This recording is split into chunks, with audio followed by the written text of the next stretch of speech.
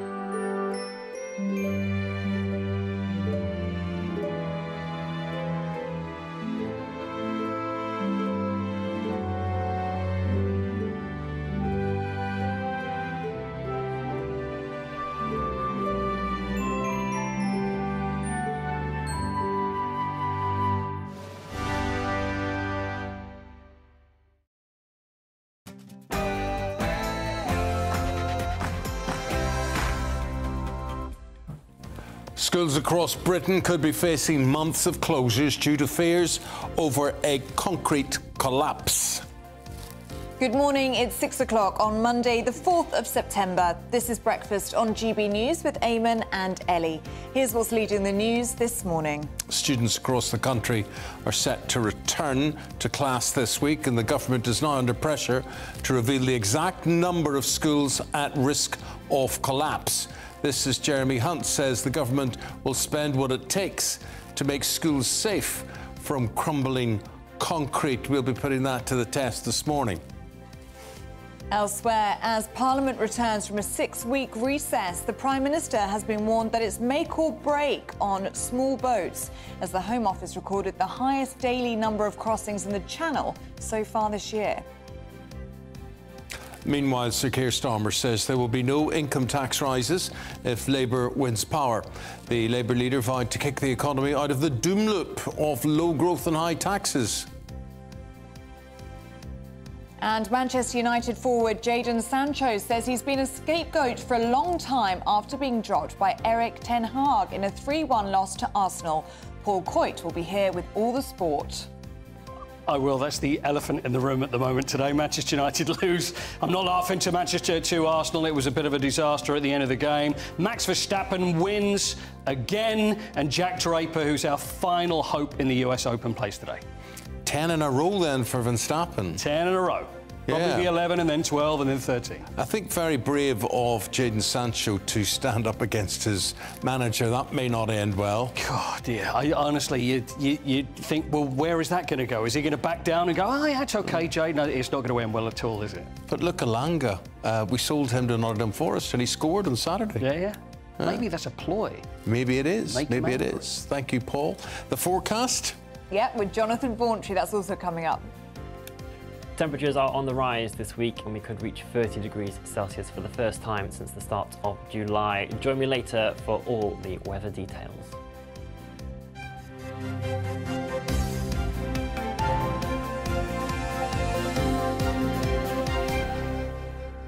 The top story on this Monday morning, the Chancellor says there will be no extra money for schools affected by the crumbling concrete crisis, with repair costs coming from the existing education budget. Yes, Jeremy Hunt's comments come amid a growing demand for ministers to release the full list of buildings affected. Parents are being left in the dark as millions of pupils return to school this week.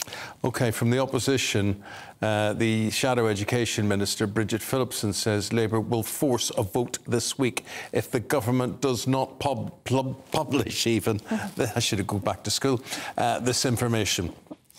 We can't be confident that we know the full picture because ministers are refusing to publish the full list of school affected.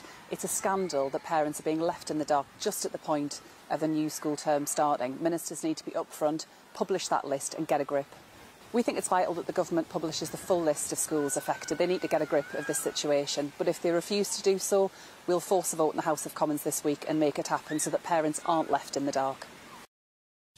Well, let's speak to education journalist, co-founder of Teacher Tap, Laura McInerney, with this one this morning. Laura, You know, where do we begin with this? Let's go to the Chancellor first of all. I see one headline, Express leads today with Hunt vows, we'll spend what it takes to fix unsafe schools. Then we hear it has to come from existing budgets, budgets that pay for classroom assistants, budgets that pay for equipment, budgets that pay for goodness knows what, but they weren't designed to pay for crumbling buildings. No, and also those budgets have been cut a lot in the past 13 years. I mean, the spend on capital, so that's the buildings themselves across the school estate, is about 50% lower over the past 13 years. And heads have repeatedly said that the more that you cut our budgets, the less likely we are to be able to maintain our ceilings, our walls, and now those are the exact parts of the buildings which they're starting to worry about. How have we got to this point, Laura? I mean, we've known about this crumbling concrete. There's been warnings about it, but over 30 years. How has it come to the end of this 6-week holiday and parents still aren't sure if the school that they're sending their children to is a safe building? I mean, I think there's a long-term and a short-term answer to that. The long-term answer is that in the mid-90s, it was clear that there was going to be about 14,000 schools in this position. And so the Labour government in the late 90s and the 2000s spent a lot of money. It had this huge list of schools, and it was essentially going through and rebuilding them one after the other. In 2010, David Cameron, then the Prime Minister, decided that what he was going to do was stop that programme and severely limit it. And of course, the plan was austerity would mean that by now there'd be lots more money. Unfortunately, there isn't any money and the roofs are caving in. And so this is the situation we find ourselves in.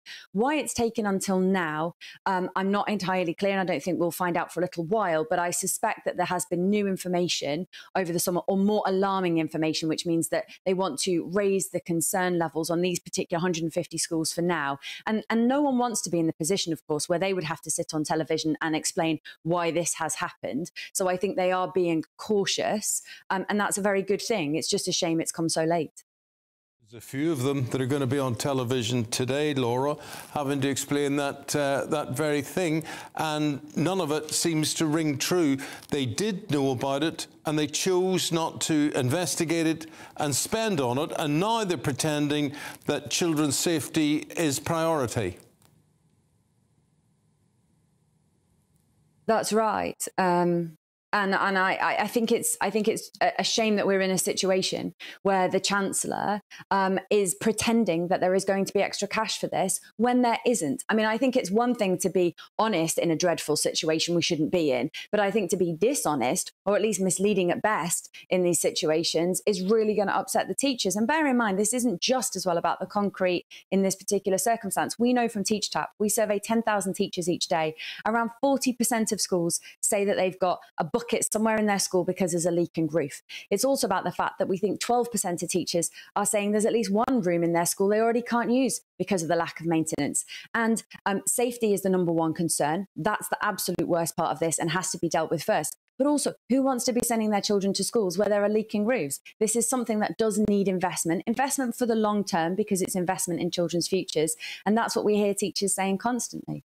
Well, this is the issue, isn't it? And it is a much wider one than just the concrete. I mean, in some of the papers this morning, it's remarking that official figures from the Department of Education in 2019 says asbestos is present in England schools, 4 out of 5 schools. So it just makes you think, doesn't it? If you're looking at the concrete, if that work's being done, well, we could have a real big asbestos issue as well. And this could take months to fix.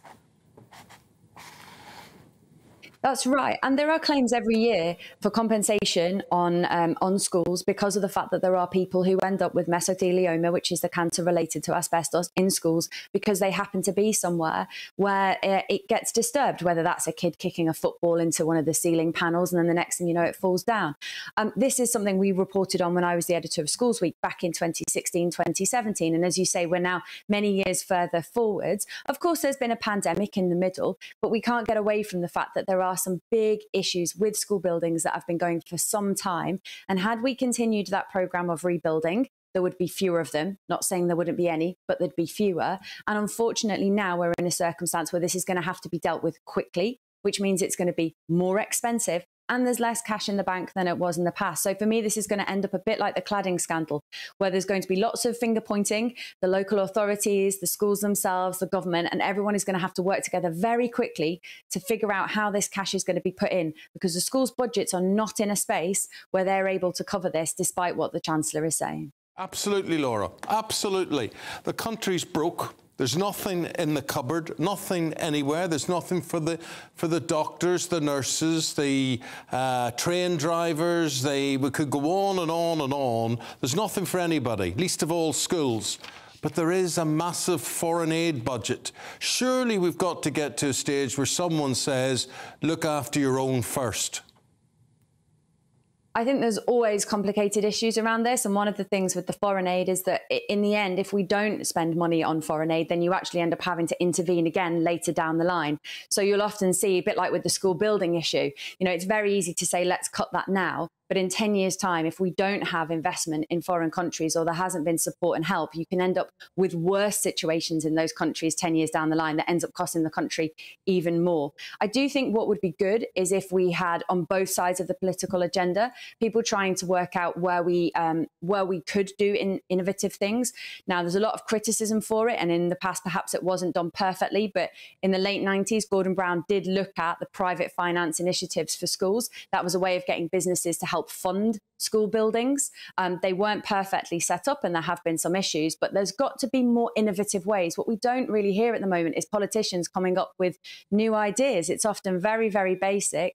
They're just saying they're not going to do anything, or we're trying to cut and pinch around the side. We've got to think about how we raise more cash. Laura, got to leave it there. Really appreciate your take on things. And as I say, we've got a number of interviews which I think will reflect the sort of things that you've had to say today. Laura McInerney is the co-founder of Teacher Tap, and she is an education journalist. Appreciate your take, Laura. Thank you very much indeed. Thank you. It's just a mess, isn't it? We're talking about a mess. When you were at school, was there ever anybody smelly in your class? Yeah, there was actually, come to think of it, yes. Why? And we used to give them all sorts of horrible nicknames and everything. No, like what? Which I'm not going to repeat now. But more pupils are likely to arrive at the new term being dirty clothes, unbrushed teeth, leaving them isolated and depressed. This is teachers reporting on this. They say 72%, that's nearly 3/4 of staff, believe there has been an increase in hygiene poverty in their schools over the past year. Of 500 school workers who said they were aware of pupils affected by the issue, 71% expect the problem to have become worse and smellier as the academic year begins. So things like people who never wash their PE kits, you know, so they go and they play in the rain and things, and then they roll them up in a ball. They play on a Monday, and then they take them out on a Thursday to play them again, and they're covered in fungus and things like that. But the amount of pupils who don't wash their hair, don't brush their teeth, don't deal with all sorts of things. I think that's really sad. I think it is sad. People can't afford to wash clothing or give their kids a wash. But is that what it is? Is it affordability? Well, is it affordability? As my mother used to say, soap and water costs very little. And I was going to say that, you know, can people not smell urine or worse? Yeah. You know, in their homes? I mean, what is going on? Why are our kids getting dirtier, filthier and smellier at school? So poor pupil hygiene is set to get worse in the year ahead. And I would have thought young people today themselves are a bit more aware of their own hygiene than they were in my day. Wow, you'd think. We had a very smelly class. Image, isn't there? Particularly in primary school. Did you have a very smelly class? Yes. And the teacher used to have we had a fire in our, a fire, like we mean a burning fire that you warmed yourself up. Stove, that they used to have a rack with underpants drying on them constantly. What, and your teacher would have to clean all the underpants? Well, they did well, I don't know how it happened, but they used to have little pants drying out there all the time. All lined up? All lined up. Oh. GBViews at gbnews.com. Have you got smelly memories? Let us know. GBviews at GBnews.com. And how do you fix it? Like you said, soap and water doesn't cost a lot, does it? There shouldn't really be an excuse, should there, for dirty kids at school? Now, the migration mayhem, it continues. 872 migrants were detected crossing the Channel on Saturday, making it the highest number on a single day seen this year. And the timing couldn't be worse for Rishi Sunak as MPs return to Westminster from summer recess today, expecting not only that huge spike in migration, but a large number of angry parents too. Let's go to Madeleine Grant. Madeleine is a columnist and a parliamentary sketch writer at The Telegraph for more on this. Back to school in the classroom and in Parliament. Yeah, and it's a... I wonder how many smelly pants there are there. No, I think that the rot is more kind of internal than external with MPs, perhaps. But yeah, it couldn't have started worse. I mean, normally, you know, the media cycle kind of eases into the return to Westminster, but there have been a number of very damaging stories. The school closure story, which is, you know, exactly the kind of issue that I think could be doubly damaging for the government, because it's the sort of thing that parents do talk about at the school gates and people talk about on Mumsnet. It's the kind of issue that immediately cuts through in a way that something more technocratic might not. And as for the migrants, I mean, I think this has the potential to be exceptionally damaging also, because the Prime Minister, for months, the line has been that that crossings are down on last year, and this has to do with the PM's own policies rather than suggestions that it was because of less seasonal weather. And now on Saturday we had the single biggest number in all year round. That really puts paid to the Prime Minister's line on this. Yeah. Tell you what, you've got good weather this week, so no reason to expect that those figures will go down this week. Precisely, yes, precisely. It's been, you know, unseasonably warm and looks to be so going into, you know, early mid-September. So, you know, this could just be the start of more. I mean, the papers are saying that for Rishi Sunak, this is make or break now on the small boats. I mean, this is one of his 5 pledges. He has almost made himself a bit of a hostage to destiny with those 5 pledges, it would seem. Yes, I completely agree, especially because on the issue of the migrants, you know, it really does feel like, you know, while we remain bound by UN Convention, and while we're no longer part of the Dublin Agreement that we were in the EU, by which we were able to send some migrants back to France, that actually, you know, the hands are tied. There's not much that the government appears to be able to do right now. You know, once migrants get in a dinghy and if they make that journey safely, they're effectively in the UK, and there is, you know, we can't send them back because there's nowhere we can send them. Madeleine, they could have done something about this concrete situation, though, in schools. How on earth has it come to this, that it is so last minute that we wait till the end of the summer holidays, classrooms are coming back, but yet they're not coming back? It wasn't as if they haven't known about this for 10 years, 20 years, 30 years. Yeah, I mean, it seems like the sort of thing that's been just put on the back burner for a very long time and no one has expected. I think the comparison with the cladding scandal was an interesting one that your guest made earlier, that this is the kind of issue that no one really thinks about, and it's neglected by various different groups in society, by local authorities, by ministers, perhaps by schools, and then suddenly it all flares up in a really drastic way and it requires immediate action. But it isn't going to get immediate action. You see, the thing that really makes my blood boil, you get Jeremy Hunt, the Chancellor, he goes on television and he's very good at pious looks, I am a sensible adult in the room here. I vow we will spend what it takes to fix unsafe schools. Lie, lie, lie. This is coming from existing budgets, and it was already allocated for classroom assistance or equipment or whatever it happens to be. Yeah. It's just a terrible feeling in responsibility.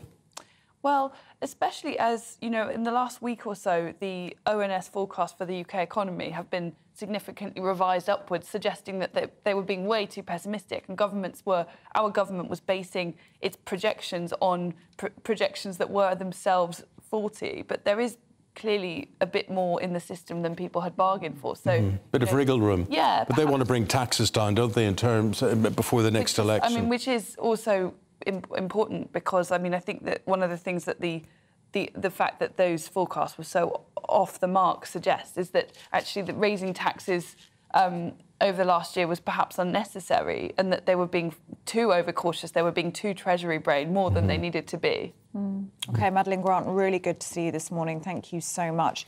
But what I'd like to know is, if there was to be an accident in some school somewhere in the land with this rack concrete, surely that is criminal irresponsibility on behalf of the government. Surely somebody deserves to go to jail knowing they know there is a problem with this concrete, and yet they're saying, well, look, we'll carry on until something happens. Yeah. Well, I mean, you know, I would imagine that it might well be in a situation akin to the cladding scandal, where there's various different parties involved and they all blame each other, and that we never get to the bottom of it. And of course, it's the kids that suffer, and particularly reprehensibly, in my opinion, after, you know, all the disruption of lockdown the last few years. Yeah. The thought that there is kids that might not be going back to school this week is just, you know, beyond appalling. But Madeleine, this is not just schools we're talking about. These are civil service buildings. These are buildings that have been converted from offices to domestic accommodation now. These are, what else are we talking about? Police stations, hospitals, so many types of buildings, so many people at risk from all of this, and it has been known for 40 years. This stuff had a sell-by date. It was building on the cheap. And it was only ever supposed to last 30 years. And now that it's lasted 50 years and 60 years, it's absolutely scandalous. It is. Yeah. They know the price of everything and the value of nothing. And this applies, of course, to successive governments on this one. But I think particularly the Conservatives, while in power, they knew there was a big problem with this, and they have done nothing about it. And, you know, so for the Chancellor to say we will spend what it takes to fix unsafe schools, I put it to you today, is a lie. It is an absolute lie. And we'll be putting that to government ministers throughout the programme this morning. Madeleine, for the moment, thank you very much indeed. And perhaps you're a grandparent or a parent of a child who cannot go to school today. Perhaps you are learning from home today, just like in the COVID lockdown. Do let us know if that affects you, that story, gbviews@gbnews.com. Now, here's your latest weather forecast with Jonathan Vaughtry. That warm feeling inside. From Boxed Boilers. Proud sponsors of weather on GB News. Hello there, a good morning to you. I'm Jonathan Vaughtry here with your GB News weather forecast provided by the Met Office.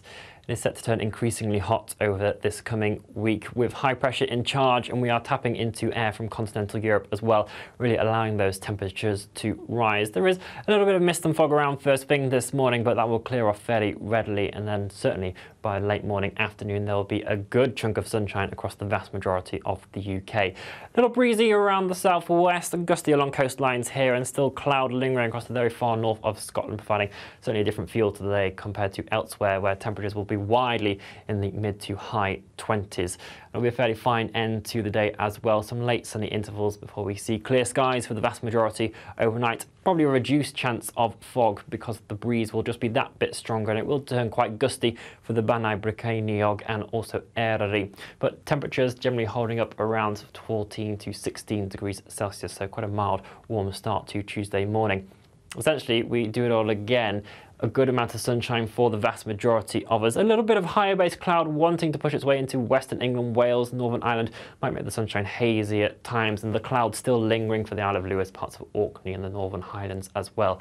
But temperatures up by a few degrees, climbing towards 30 degrees Celsius across parts of southern England. Temperatures looking like they'll peak on Wednesday and Thursday. Enjoy the rest of your day. Bye-bye. That warm feeling inside. From Boxed Boilers. Proud sponsors of weather on GB News. Well, still to come, we'll go through all the biggest sports stories with Paul Coit. That's next. You're watching GB News, Britain's news channel. What you get for breakfast is something that, if we do our jobs right, you will wake up to news that you didn't know the night before. It's a conversation. It's not just me and Eamonn. We want to get to know you, and we want you to get to know us. From 6, it's Breakfast with Eamonn and Isabel. Monday to Thursdays on GB News, Britain's news channel. When the news happens, it happens here. And really important breaking news. Breaking news this morning. On TV, radio and online, the news starts here on Britain's Newsroom. All the biggest stories and the answers that you need from across the UK and beyond. Join Britain's Newsroom from 9:30 on GB News. The People's Channel, Britain's news channel. Join me, Patrick Christie's Monday to Friday, 3 till 6. We tackle the day's news agenda like you've never seen before. It's high tempo, high octane, the most controversial topics and the best guests. You will not be able to take your eyes and ears off it. I'm not afraid to ask the questions that you really want answered. 3 till 6 p.m, Monday to Friday on GB News, the People's Channel, Britain's news channel.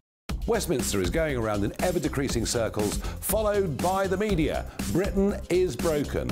How on earth did we get into this mess? But more importantly, how do we get out of it? Join me at 7 p.m, Monday to Thursdays on Farage, here on GB News. We will have open, rational debate. We've got to work out how Britain moves forward from this. Join us here on GB News, the People's Channel. Britain is watching. People in Britain, they love free speech, but they also love fair play. I don't care if I'm speaking somebody from a trade union, from the Labour Party, somebody from the SNP. And I think the viewers like to see that actually we can challenge one another, but in a positive way.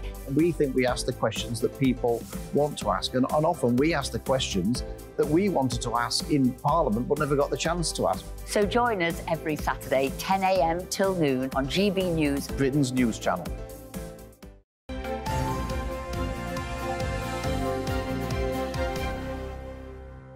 This school situation, collapsing concrete, affecting so many people. So many of you got a view on this one. John says, so is the government going to compensate parents who now have to take time off if their children are not allowed to go to school? Are employers going to let people off to look after their children? No, and no, I would have thought. No. And Sean says there's no money to make schools safe for children, but there is £8 million to spend each day on illegal immigrants. The foreign aid budget, a lot of you are saying, what is the problem? We spend billions on foreign aid, now spend it on our schools, which you say you haven't got a penny to pay for. David says, Laura is wrong. That was our education expert earlier, when she says that failure to give foreign aid will cause problems further down the line. It is not our responsibility to fund a lot of these countries, many of which are rife with corruption. Don't we give India money? Yet they can fund a moon programme, a sun space programme as well, and that goes on. It's not England's responsibility, says Stuart, for the situation in other countries. And just a quick word about smelly children. Over to you, our smelly correspondent, on that one.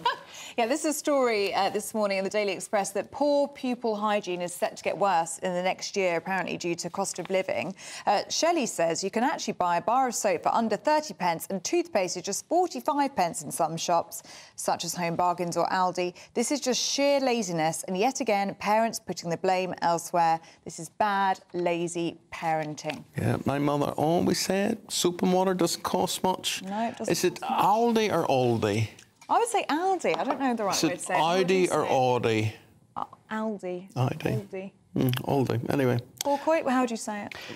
Aldi you drive, Aldi you go and buy things in. All right. Did you smell at school? Well, you know what? I always smelt very lovely at school, but there was always, I know, there's always one kid. There was always one kid, and I always remember him now. And he didn't look smelly, but he was the smelly kid. Yeah. It was like Pigpen in the old Charlie Brown. Yeah. You remember Charlie Brown? Yeah. And there was always the puffs of, yeah, bless him. Oh, no. I don't know where he is now. Well, you wouldn't be allowed to mock them nowadays. That would be... We didn't. Nobody even did. We were even nice in those days, but it was just like, whew. One of those. No, we weren't nice, no. We had songs and everything. We were horrible. You didn't? No. We did. Oh, no, that's... But did you feel bad about it now? Yeah. You do? Oh, have you ever thought of, like, going... Listen. No. Because the same guys would be 60-odds now, wouldn't they? Yeah, yeah. And they'd say, remember you used to poop in your pants and then sit in them all day in school? Oh, yeah. I remember a kid sitting in the hall at when we were sitting when we were right at the start of the day. Anyway, I remember him sitting there, and then the pool that would then move out from around. Everybody would move out when he'd done that. We used to I think I was only about 4 then. We sang that, disgusting. Come on without, come on within, you ain't smelt nothing like the... And then we'd put his name in there. Right, did it rhyme with Mighty Quinn? Well, anyway. The back pages, let's look at those today. Priceless. The Mirror says Arsenal's signing Declan Rice, 105 million quid. They spent on him, a bargain after he sank Man U hearts, including my own, in their 3-1 stealing win yesterday. Civil war in Manchester. The Telegraph says Red Devils winger Jadon Sancho thinks he's been scapegoated by Erik ten Hag. I think that's going to develop into an interesting story. I don't know where that will end up. Guardian also picks up on the Gunners win, but there's also focus on this week's Rugby World Cup match for England. Steve Borthwick, the manager, facing a host of injury concerns ahead of Saturday's match against Argentina. You and I were texting each other during the match yesterday. Yeah.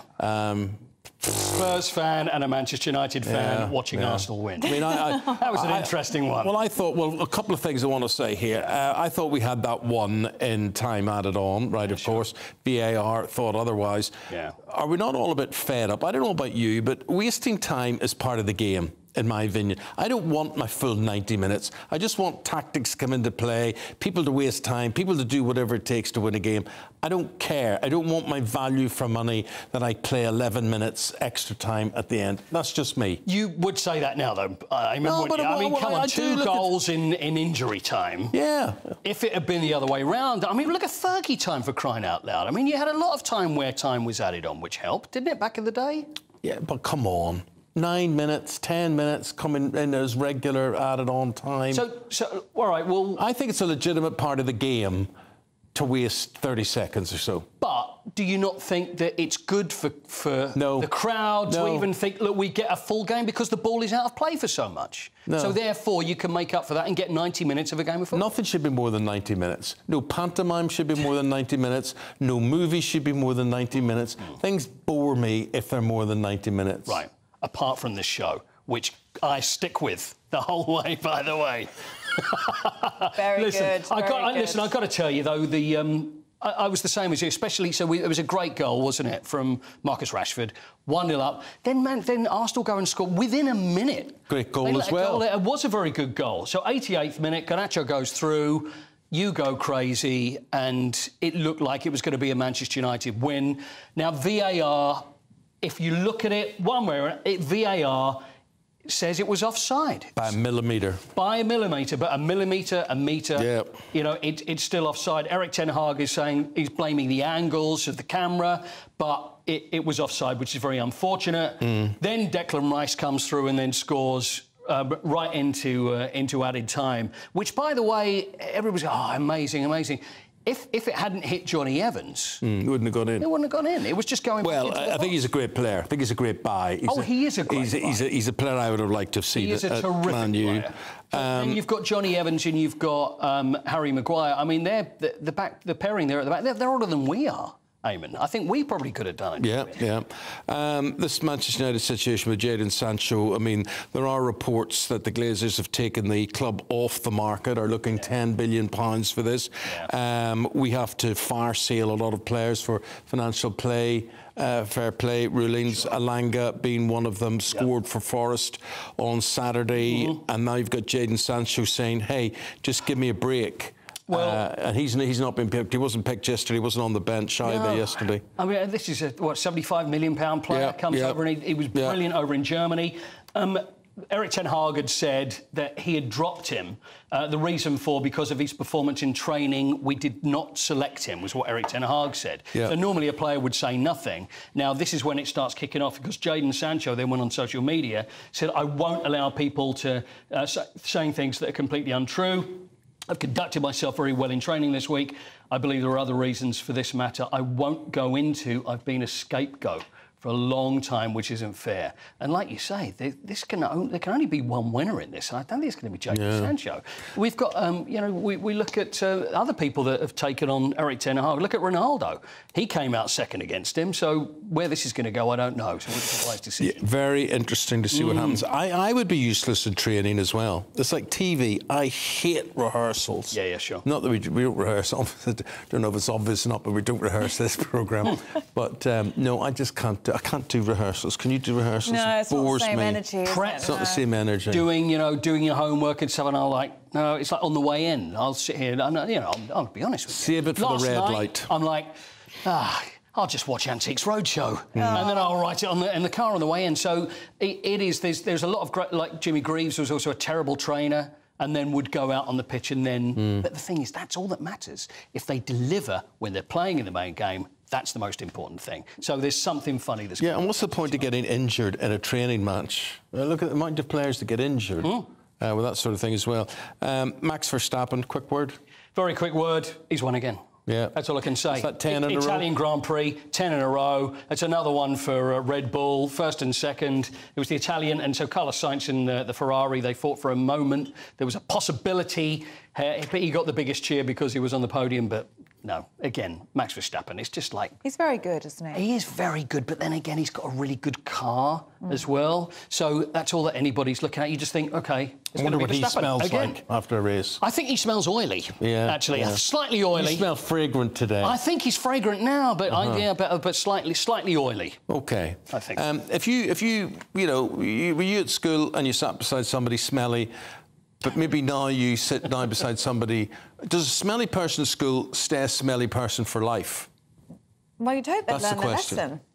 Yeah. Would you tell someone, Eamonn, if someone was with you and they were smelt... I used to work in the sports department opposite a guy who had such awful BO. Like, it literally made you go...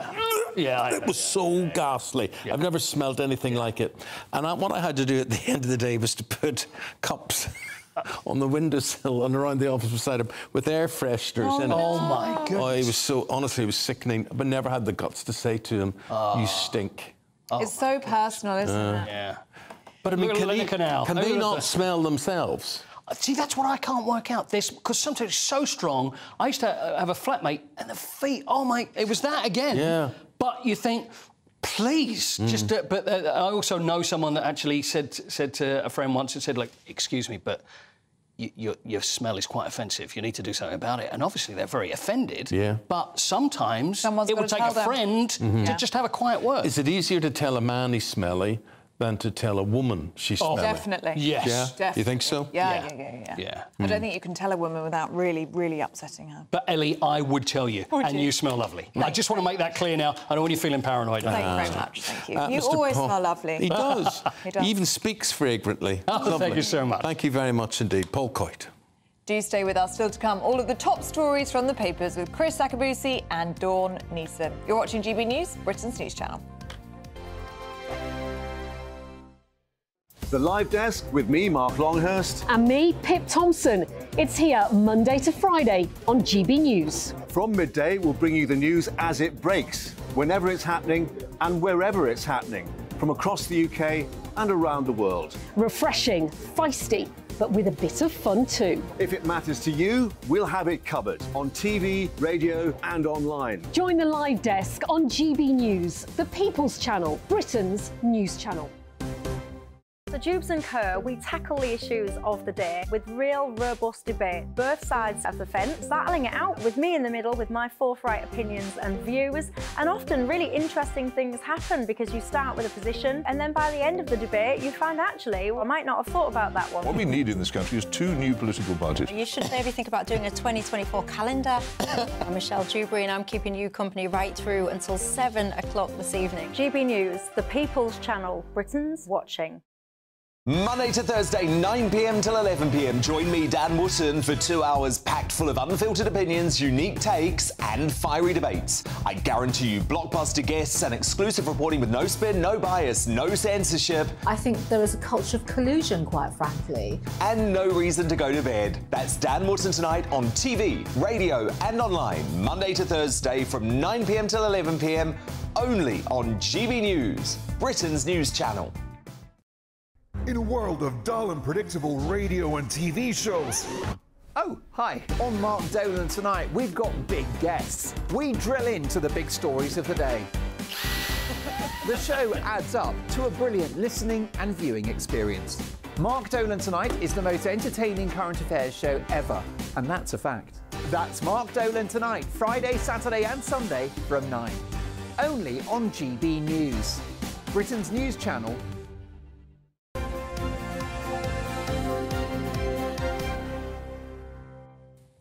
Welcome back. It's Papers time. Let's bring you up to date, shall we? And on the front page of the Eye, Hunt vows to make schools safe at any cost. But the Treasury say the government shouldn't expect new money anytime soon. So how's he going to do that? OK, councils allow staff to work from the beach. Front page of the Daily Mail. OK, this is the number of local authority employees log on to their day jobs from sunny destinations is on the up. It's into its hundreds. I think 708 or so jobs you can get with your local council, but you can work from anywhere abroad. Independent. That'd be very nice. Independent leads with thousands of babies facing hospitalisation. Life-threatening virus this winter as the government delays a vaccine. In the Telegraph this morning, the Prime Minister will cave in, overturning the ban on onshore wind farms to starve off a rebellion. Well, joining us to go through the papers in more detail this morning is Olympian Chris Akabusi and former editor of the Daily Star, Dawn Neeson. So what does that mean? They're going to ban onshore wind farms, is that right? Well, I've only just delved into it, but yeah, apparently he's going to face a rebellion from within his party about the onshore wind farms, and the opposition are also poised to joining in. Really, it's everyone's back to work, and we are ramping up to the election, and you can see right now that the Prime Minister is going to be staving off all sorts of rebellions. So everybody can get what they want. I just want to know, what difference does it make if I've got a wind farm out in the water or in a farmer's field behind me? Basically, this story is, since 2015, it's been enshrined in law that if one person in an area complains to the local council about an onshore wind farm, then it's off. Well, that's guaranteed, isn't it? Exactly. So what they've done is they're relaxing that rule. This is what the amendments that they're talking about. They're relaxing that rule, so it takes more than that, just one person complaining. That's the basis of this. But so are we for or against onshore wind farms then? I live in the centre of London, so it's not going to affect me personally. But as Chris has pointed out, this is just more electioneering, isn't it? It's like Rishi Sunak trying to keep as many Tories on side as he possibly can to get this amendment through. Yeah. Right, OK. Now, let's talk about this school concrete situation. And, of course, it affects civil service buildings and hospitals and police stations and all sorts of things. I put it to you that when I hear, and I'm not going to stop about this today, when I hear the Chancellor of the Exchequer, Jeremy Hunt, saying we'll spend what it takes to fix unsafe schools, he is lying. Well, look, this has been a ticking time bomb. It's these... Could I just say something? Yes, we sir. talk about ticking time bomb. Something's bombed, something's ticked and gone off, because why have they just suddenly decided this weekend to do this? I put it to you, something has happened and we're not being told about it. Well, it's something that's been on the back burner that has... But you just don't, your weekend before the kids go back to school, suddenly say, oh, and incidentally, we've been working on this concrete business, so let's close 100 schools. Yeah, but maybe what's happening is that the opposition is going to make a good old play on it, and they realise right now that over the last 30 years, when I say we, the political class, because both parties have been in power over the last 30 years, the political class have not deemed this of high enough priority. This is classic short-termism. All I'm interested in is my short term in office, and it's been kicked down the road, and now the chickens have come home to roost. Because right here, right now, the 30-year out-of-life expense of these rack buildings has come where it is very possible that a building could collapse. Now, we're being assured that it's not that desperate at this moment in time, but these aviated programmes only got a 30-year life span, and we're at it. We're right at the zenith. So I suspect that, again, political capital can be made out of this by the opposition, bearing in mind that Blairism was there over the whole period, and austerity measures taken after the global financial crisis meant also it was kicked down the road and not looked at. Education was not, budget was held back. Where we're going to get the money from right here, right now, I've got no clue. You're right, Chris. I mean, this isn't just the Conservative government. This has been known about since 1994. No one's done anything about it since then. We're aware, as you say, it is a ticking time bomb. And I listened to countless interviews with various ministers over the weekend trying to explain, as you point out, Eamonn, why suddenly 2 days before the kids go back to school, it's suddenly an issue. And I still have no idea what the actual answer is. It seems to be, oh, there was a new report done over the summer period and we realised it was more dangerous than we thought. It was very fudgy. No one actually has given me a straight answer yet. If someone out there listening or watching over the weekend has got the answer, let us know, because I couldn't get to the bottom of why suddenly this is an issue. Yeah. We've known about it since 1994. I remember sitting in schools in the 80s with bits of concrete falling off and being shifted out to prefabs because schools were dangerous back then.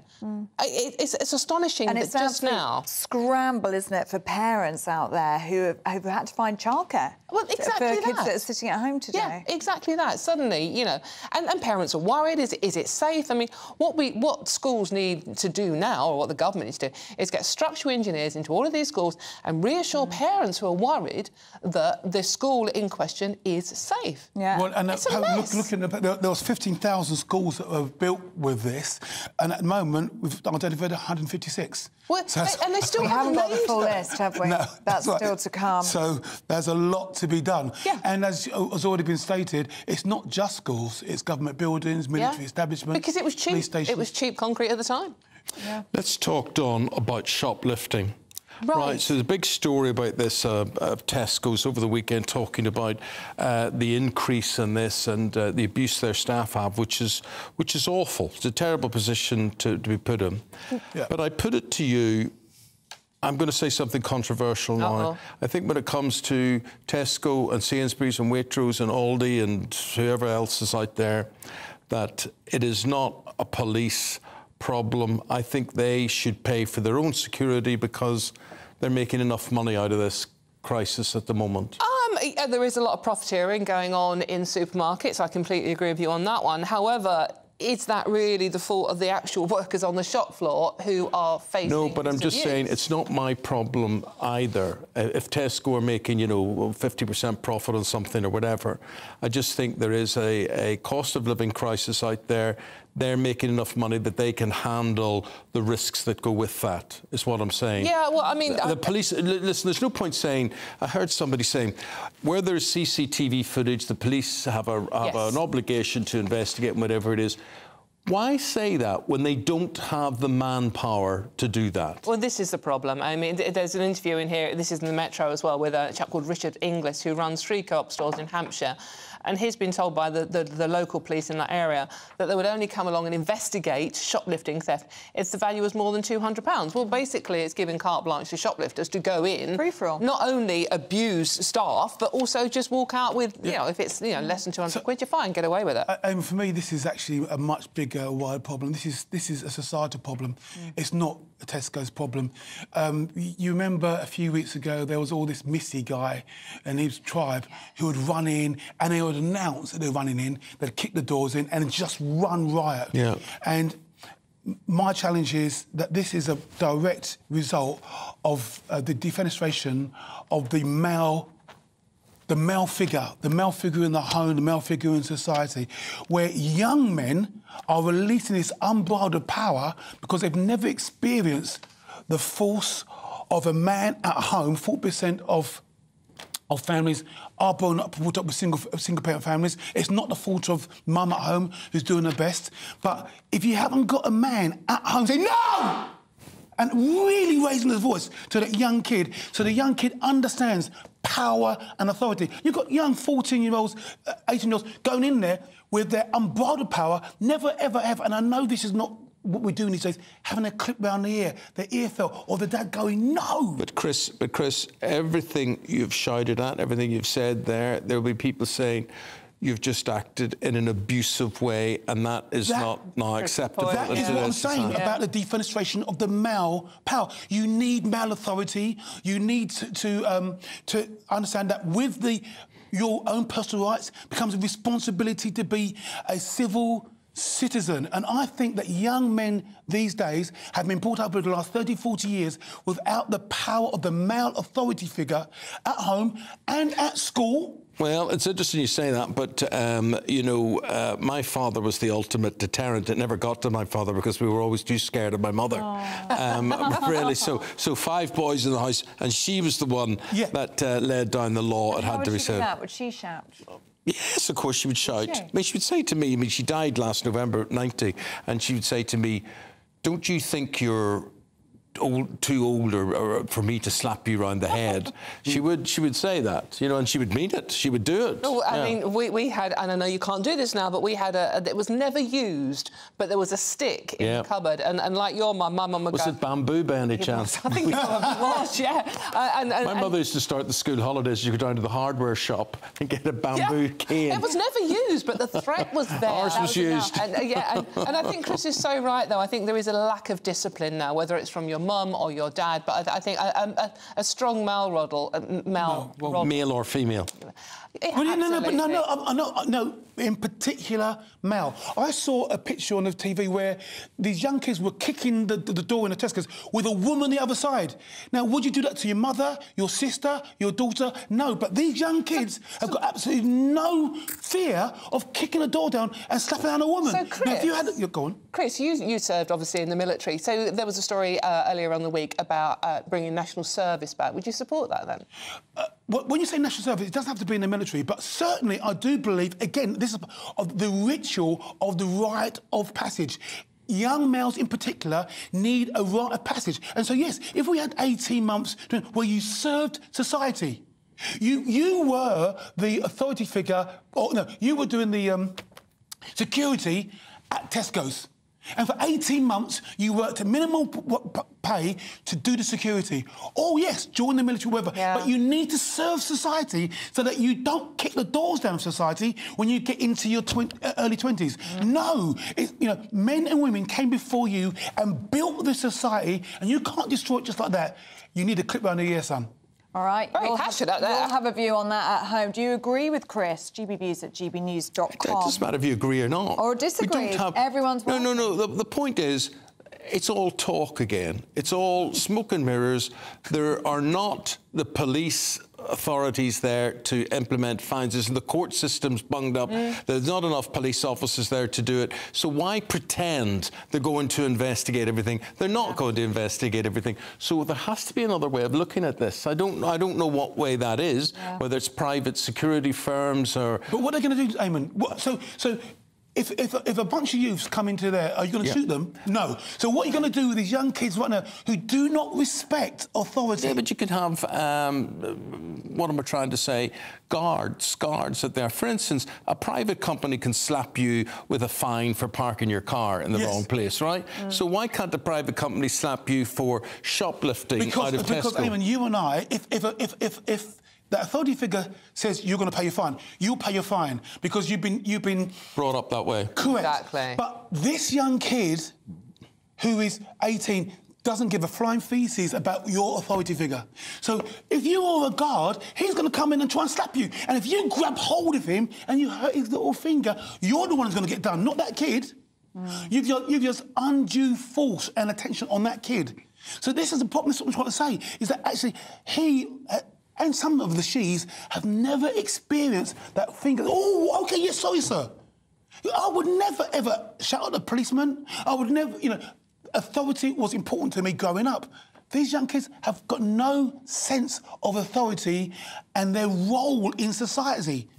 Yeah.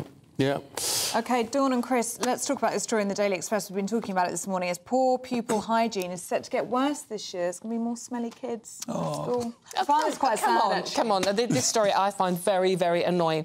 Why? Well, because you don't need to be rich to have a wash or clean your teeth. Correct. Good old-fashioned soap and water does the trick. This is poor parenting. Correct. Nothing more, and the kids are the ones that are suffering. Yeah.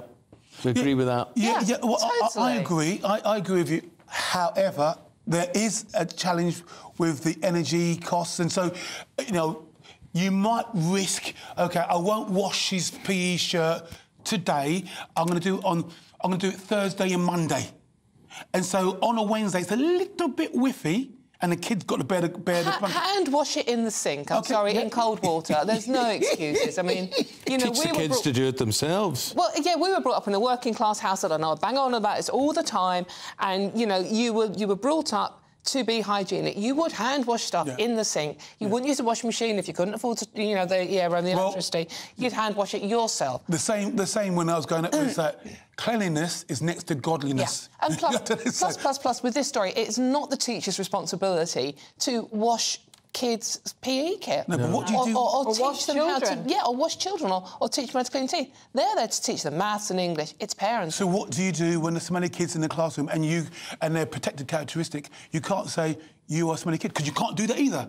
You cannot say to the smelly kid, you are a smelly kid. No, you would... No, I'd phrase it slightly better, Chris. Just slightly better. But how do you phrase it? I would probably talk to the parents, because it's not the child's fault. No, but in the meantime, you've got a smelly kid in the classroom who it's not his fault, and all of the children are sort of stepping back from him or her. How do you support that child's mental health and wellness in the classroom when it's not her fault? Well, here's ways of dealing with things. Thanks very much, folks, for getting in touch and sharing your smelly remedies. Wendy, I had a boss that stank of body odour. Oh, no. Finally, one of my colleagues rang the smelly guy's wife, and she dealt with it. He never stank again. How was the wife not picking up on it, though? Because she would be so embarrassed that he represents her and her family that she's saying, you're never going out like that again. Well, it's a good way around it, I think. Tell the wife. Tell the husband. George says it's because people are struggling with energy costs to put on washing machines and they can't afford going to the laundromat outside. That's my point. That's my point. Yeah, but don't say it's not an excuse. Just hand wash it in the sink. I'm sorry, what is wrong with that? To be fair, though, my washing machine broke a few weeks ago. I had to go to the... What do we call them here? It's not a laundromat. Washing machine.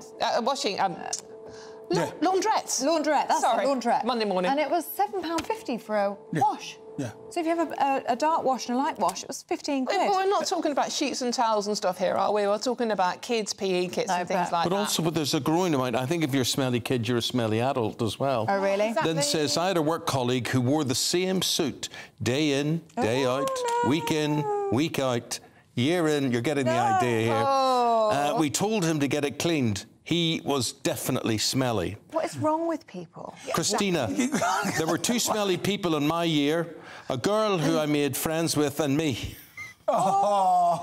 She came from a better off and educated family and I was brought up in poverty. She used to share her snacks with me, was very kind and very intelligent. We would sit next to each other smelling in class, but nobody else came near us. She and I were bullied and got beaten up occasionally, but things turned out okay by the time I left school and found a job. I love cleaning, being clean, but to this day look a scruff at most times because I'm always cleaning and tidying up. But at least you put it right. At least you put it right. So Christina was smelly child and has grown up to be very clean, have an obsession with cleanliness. Maybe that's the way it goes, though. Maybe it's do they teach health and hygiene in school still? Well, the sort of thing they should teach. Well, that's what... I mean, Dawn, could I just... Before I even... and Chris applies this as well. You're the sort of people, before I even see, I know you look fragrant. And then you come in and doesn't she smell fragrant today? They smell lovely. Both smell lovely. Smell lovely. Well, Chris... As for you, Ellie... Anyway. Oh, no! Lies! Lies. They were lies. It smells beautiful. That was lies. Lies. Let's go to the break. We're back talking about schools collapsing after the weather update. Here we go. Looks like things are heating up. Boxed boilers, proud sponsors of weather on GB News. Hello there, good morning to you. I'm Jonathan Vaughtry here with your GB News weather forecast provided by the Met Office.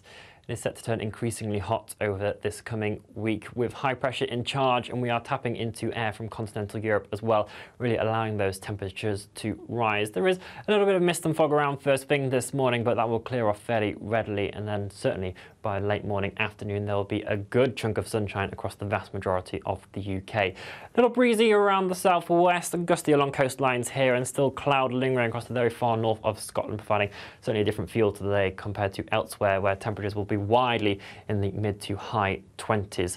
It'll be a fairly fine end to the day as well. Some late sunny intervals before we see clear skies for the vast majority overnight. Probably a reduced chance of fog because the breeze will just be that bit stronger, and it will turn quite gusty for the Banai, Brycheiniog and also Eryri. But temperatures generally holding up around 14 to 16 degrees Celsius, so quite a mild, warm start to Tuesday morning. Essentially, we do it all again a good amount of sunshine for the vast majority of us. A little bit of higher base cloud wanting to push its way into Western England, Wales, Northern Ireland might make the sunshine hazy at times, and the cloud still lingering for the Isle of Lewis, parts of Orkney and the Northern Highlands as well. But temperatures up by a few degrees, climbing towards 30 degrees Celsius across parts of southern England. Temperatures looking like they'll peak on Wednesday and Thursday. Enjoy the rest of your day. Bye-bye. Looks like things are heating up. Boxed boilers, proud sponsors of weather on GB News.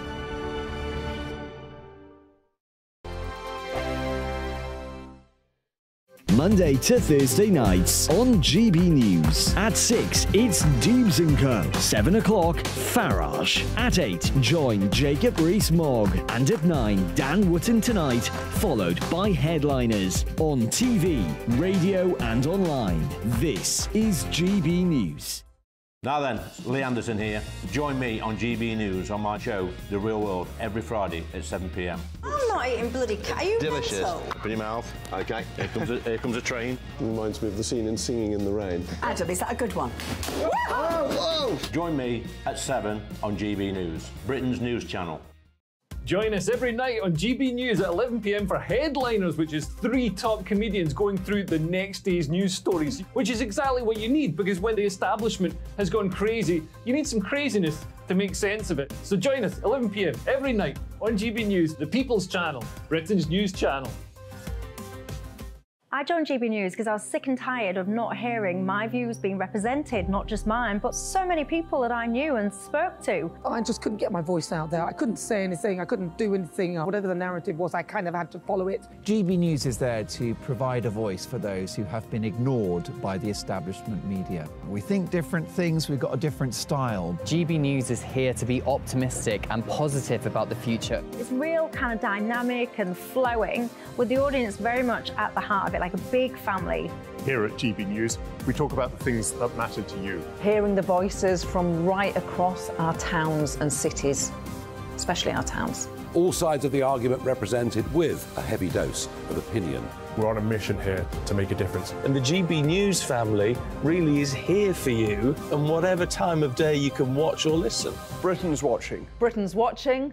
We're proud to be GB News. The People's Channel. Britain's news channel.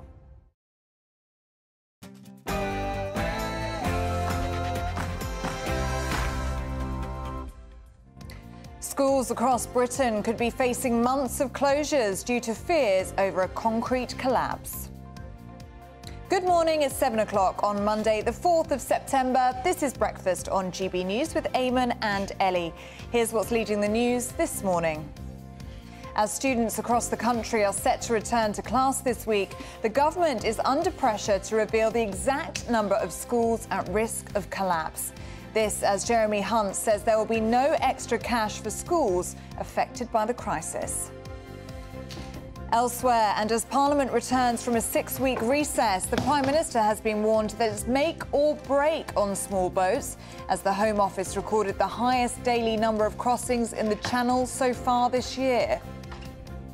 Meanwhile, Sir Keir Starmer says there will be no income tax rises if Labour wins power. The Labour leader vowed to kick the economy out of the doom loop of low growth and high taxes. And we'll bring you your latest forecast with Jonathan Vauntry.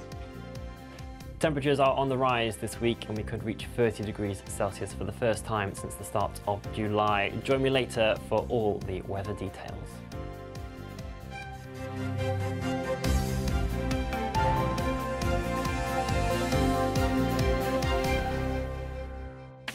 To our top story now, and the Chancellor says there will be no extra cash for schools affected by the concrete crisis, with repair costs coming from the existing education budget. Now, Jeremy Hunt's comments come amid a growing demand for ministers to release the full list of buildings affected and when they knew. Parents are being left in the dark. Millions of pupils returning to school just this week. Well, the Shadow Education Minister, Bridget Phillipson, says Labour will force a vote this week if the government do not publish the full information. We can't be confident that we know the full picture because ministers are refusing to publish the full list of school affected. It's a scandal that parents are being left in the dark just at the point of the new school term starting. Ministers need to be upfront, publish that list and get a grip. We think it's vital that the government publishes the full list of schools affected. They need to get a grip of this situation. But if they refuse to do so, we'll force a vote in the House of Commons this week and make it happen so that parents aren't left in the dark. You know, as a result, a lot of you are just incredulous as to why this wasn't known until this weekend. And we just want these ministers to come clean. Yeah. Say it straight. Yeah. I mean, I put it to someone earlier this morning, an education expert. We have got the money for this. People say there's no money to repair these schools. We've got a foreign aid budget. Like, surely that foreign aid budget shouldn't be foreign anymore. It just should be an aid budget for what we need in these countries. Well, it needs clearing up, doesn't it? Because we were told that the teachers' increase in salary, the pay rise they were asking for, they weren't going to get it out of those pre-existing budgets. But now 156 school buildings are going to be rebuilt with those budgets. It doesn't quite make sense, does it? It isn't just like there is a cash cow sitting there that we can dip into and suddenly find this money to do all this. The money doesn't exist anyway. The money has been allocated. And if you're going to start repairing your classrooms, then you haven't got a classroom assistant, or you haven't got books, or you haven't got facilities for that class. Yeah. School trips, or goodness knows what else. So the education curriculum will suffer as a result. And the children will suffer as well. Well, our national reporter Theo Chicomba is outside one of the schools affected for us now. This is Honeywood School in Coggeshall in Essex. Good morning to you, Theo. So back to school for so many pupils up and down the country today, but not at the school that you're at. That's right. Well, at this school, it's just one of many that we heard in that announcement last week. Many parents would have undoubtedly been preparing for their children to come back to school following almost 6 weeks off during the summer. And of course, this now means they have to try and find alternative plans. But of course, the schools are working hard to ensure that the children don't miss out on their education. This school here in Honeywood in Essex, well, Honeywood School, should I say, in Essex, is just one of those which has been affected. Fortunately, we are kindly joined by the head teacher this morning. Thank you so much for your time, James. It's been one of those things, not something you would expect a few days before school. What was it like when you first heard about this issue following the surveys? Well, it was quite last minute. We were informed on Thursday afternoon. I was at home at the time, so I quickly contacted some of the leadership team and said, "We've got a bit of a problem here. Can you get in the morning?" And yeah, they were all pretty shocked actually when I first informed them. But actually, we spent Friday putting a plan together. We've still got a lot of work to do, but the priority was to get some information out to our families as soon as possible, which we have done. So what is the scale of the issue, particularly at your school at the moment? So 22 of our classrooms are affected, which are all in our main block. So it's 2 main corridors and 22 additional office spaces and other rooms. That equates to about half of the school. So there's no way we can get all the children into the school without doing something and finding alternative accommodation.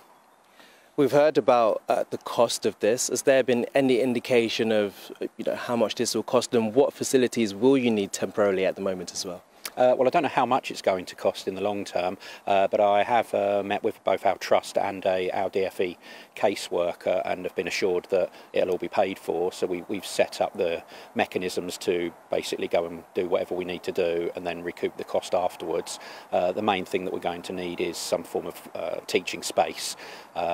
What we really want is something on site. We don't really want to be busing children to other places because we just don't think that that's going to work as effectively and not keep them as part of our community. So we need 22 classrooms basically to get the school up and running. And for parents, of course, what are some of the concerns that they've had? Undoubtedly, they would have needed to go back to work, sorting out logistics and things like that. So what are you doing to kind of reassure them in this? And say you're putting things in place as well to ensure that their children can still get their education. Yeah, I mean, no solution is going to be perfect at the moment that we've got.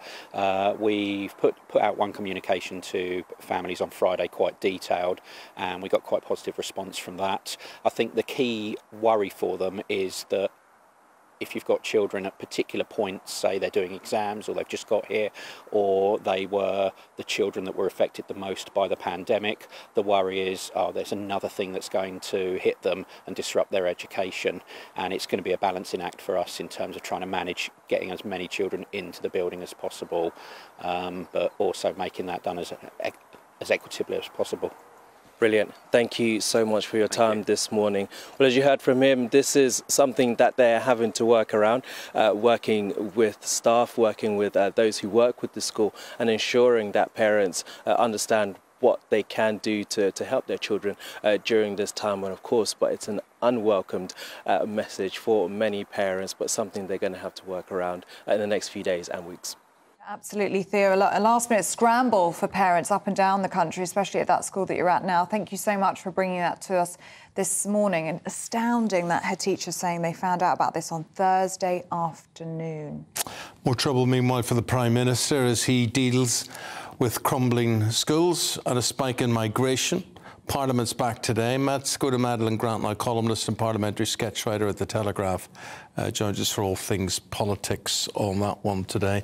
Well, a busy agenda. We expect the Education Secretary to be making an address. Gillian Keegan will make a statement in the Commons today, hopefully detailing the exact amount of schools that are affected by this. And Ellie's already outlined the concerns. Why so late? Why now? Why announce this now? Yeah, exactly. And it's the kind of issue which, you know, politically, Labour have already been exceptionally vocal on this. But I think it's unlike many issues that get discussed in the Commons, where it will be the kind of thing that people will be discussing in their everyday lives. Parents at the school gates will be talking about it now. The fear that after so much disruption during lockdown, that kids will once again potentially be missing out on valuable days of school. That will really, I think, hit home in a way that not every political issue does. And it's so important, isn't it? Because it is about children's safety at school. You couldn't risk the roof collapsing and, you know, the worst happening. It could be an absolute tragedy. But the reality is there's been warnings about this for 30 years. We're talking about this in 1994. Yeah. Why has it come to the Thursday before term? We just heard that head teacher there, finding out that half of his school building is unsafe 2 days before term is meant to start. I mean, it's absolutely unbelievable. I think part of the reason that we're here is that, you know, there has just been a lot of terrible infrastructure and very poor quality building work that's gone on in this country over previous decades. And I think that governments would just look at the scale of that and say, you know, well, that's not my fault, you know, it's something for someone else to figure out. But of course, the compound mess of every single responsible party essentially abdicating their responsibility means that it all comes to a head right now in such a dramatic way and without any kind of, you know, planning or provisions made for how you deal with that. Our whole system is rotten. It's crumbling as much as the concrete. But, you know, I can accept mistakes. I can accept all sorts of problems. What I can't accept is weasel words from politicians and them treating us all like idiots, as if we're supposed to you know, accept what they say. Oh, we only found out about this on Friday and we let you know straight away. No, you didn't. It was like, you know, after the Second World War and bombing all over Britain, there were a lot of homes built that were called prefabs, and they were corrugated iron constructions. And believe me, I remember them. I remember seeing them well into the 60s and maybe beyond. They were only supposed to last a few months or so. Yeah, and in schools as well. They were very common in schools, weren't they? Yeah. And it's the same situation here. If they brought in a cost-saving measure that was supposed to last 15, 20 years, how come it lasted 40 or 50 years in terms of this? This is the really sad, awful thing about this. And you look at police stations which are then transformed into restaurants and bars and apartments and all sorts of things. There are more buildings than we know about which have this danger with them. So it's not just schools we're talking about, hospitals, civil service buildings, whatever, all of which are dangerous. It's fascinating, isn't it, how we're just living amongst the ruins of the good infrastructure that was left to us by the Victorians, basically. They built things high quality. We're still using the same sewers. We're still using many of the same municipal buildings. And they have stood the test of time. You know, it is possible to do it properly and doing high quality and without all of these cutting of corners. And I mean, I think your economics editor, Liam Halligan, is so fantastic on this, about how one of the causes of the housing crisis is that over the years the smaller builders have been completely taken out of the market, and it's often left to these big companies that I think are much more likely to cut corners where they can and do things in a very kind of identical, uniform report to way. the shareholders. Exactly, and so I think that, you know, it's a perfect storm in some ways, and I think perhaps after the war there was a lot of building stuff on the cheap, and perhaps we're paying the price for that now. Maybe if we were to threaten corporate manslaughter charges if something came about with this, because as you were saying, I keep thinking of the Aberfan disaster in the 60s where the coal slag came down the hill. And you know, we think, oh my gosh, this could never happen again or shouldn't be allowed to happen again. But you could have something like that happening again if a roof caved in on a school. And someone has to be held responsible for it. So to me, I think it's a resigning issue. If I was a minister, I think I'd be saying, wait a minute, you didn't tell me. I mean, Gillian Keegan's, the Education Secretary, has been in her job a year. I wonder when she arrived and she was given the brief of education, did someone say, oh, and incidentally, we've got a couple of hundred schools around the country and the roofs may fall in. Which could look set to collapse. I wonder, did anybody tell her that? No, and you wouldn't want that on your hands, you're right. You certainly would, and if you did find out, you say, not for me, you can have this job back unless you make all this sort of thing public. I think it's frightening. What do you think? I think it is, and I think that much like with the cladding scandal, ultimately I think that the issue has to be in some ways depoliticised. It has to become, there needs to be kind of maybe like a royal commission or something where people can take a big cogent look. But ultimately, you know, the government is going to have to stump up the money for this because you know, it's the kind of issue where you could even justify further borrowing to sort it out, because if this is long-term, shoddy infrastructure, it's not so much, maybe let's get the apportioning of blame out of it, but this needs to be fixed and quickly because you cannot have kids in crumbling schools. So somebody 40, 50 years ago decided, yeah, it's a bit too expensive to make real, good, strong concrete. So what we'll do is we'll make something that looks like an aero bar. Basically, we'll pump it full of holes or whatever. Somehow this is cheaper. I'd love to know how much cheaper it was than the real thing. Thing is, it can only last 20 years, 30 years maximum. But we've had it lasting 40 years, 50 years. We've had warnings about this. We knew when it was installed, it had a limited shelf life, yet no one has acted upon it. Then we have the Chancellor of the Exchequer going on television yesterday, lying, absolutely lying, and saying we will spend what it takes to fix unsafe schools. And that is not the case. Then he's the boss of the Treasury, and the Treasury said, no, we haven't got any money for this. As you said, if anything warrants more borrowing, this is it. If anything warrants scrapping a foreign aid budget and spending it at home, surely this is it as well. Madeleine Grant, thank you very much indeed for your thoughts. Your views welcome throughout the programme this morning. What would you do if you were in charge of the Education Department? What do you think should be done about these buildings? gbviews@gbnews.com. Let's bring you up to date now with some of the other stories taking place today. And the Prime Minister, Rishi Sunak, is preparing to overturn the ban on building new onshore wind farms in a bid to quell a Tory rebellion. Changes to planning rules would mean that councils are able to give permission to build turbines in areas that there is a great public support, and comes ahead of a vote in Parliament on the energy bill this week. The Ukrainian president has replaced his defence minister with a political ally in a bid to help with the war. He held his post since the start of Russia's invasion and took part in failed peace talks with Moscow last year. Meanwhile, President Zelensky says the time has come for new approaches. Several schools across the country have begun to use gender-neutral terms when describing uniforms. Prestigious schools, including Brighton College, have replaced the words girl and boy with uniform A and uniform B in their policy documents. Such institutions claim it could help to reflect children's self-identified genders. But critics have hit out at the move, demanding that parents need to push back.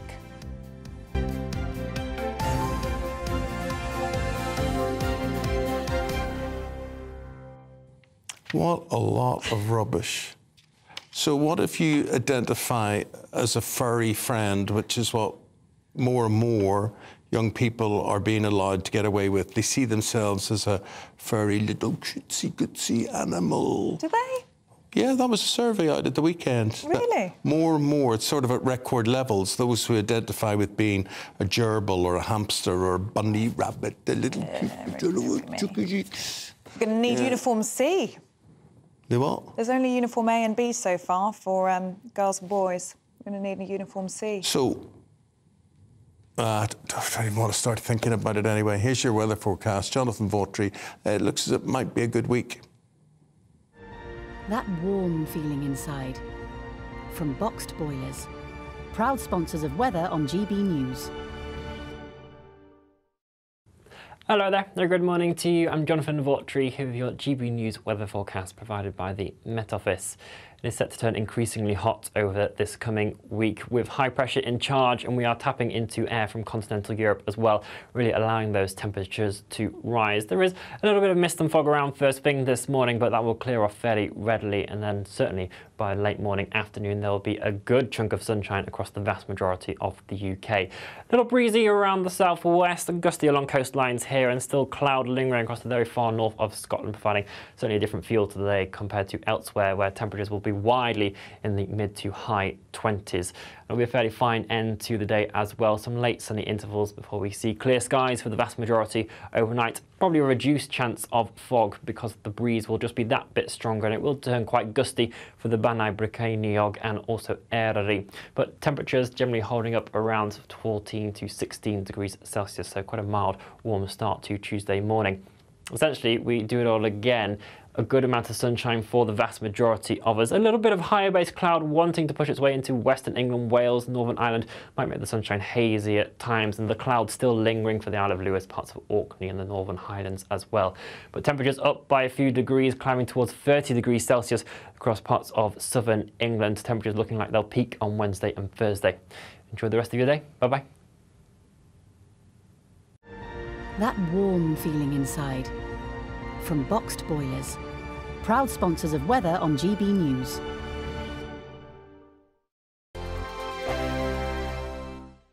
What you get for breakfast is something that, if we do our jobs right, you will wake up to news that you didn't know the night before. It's a conversation. It's not just me and Eamonn. We want to get to know you, and we want you to get to know us.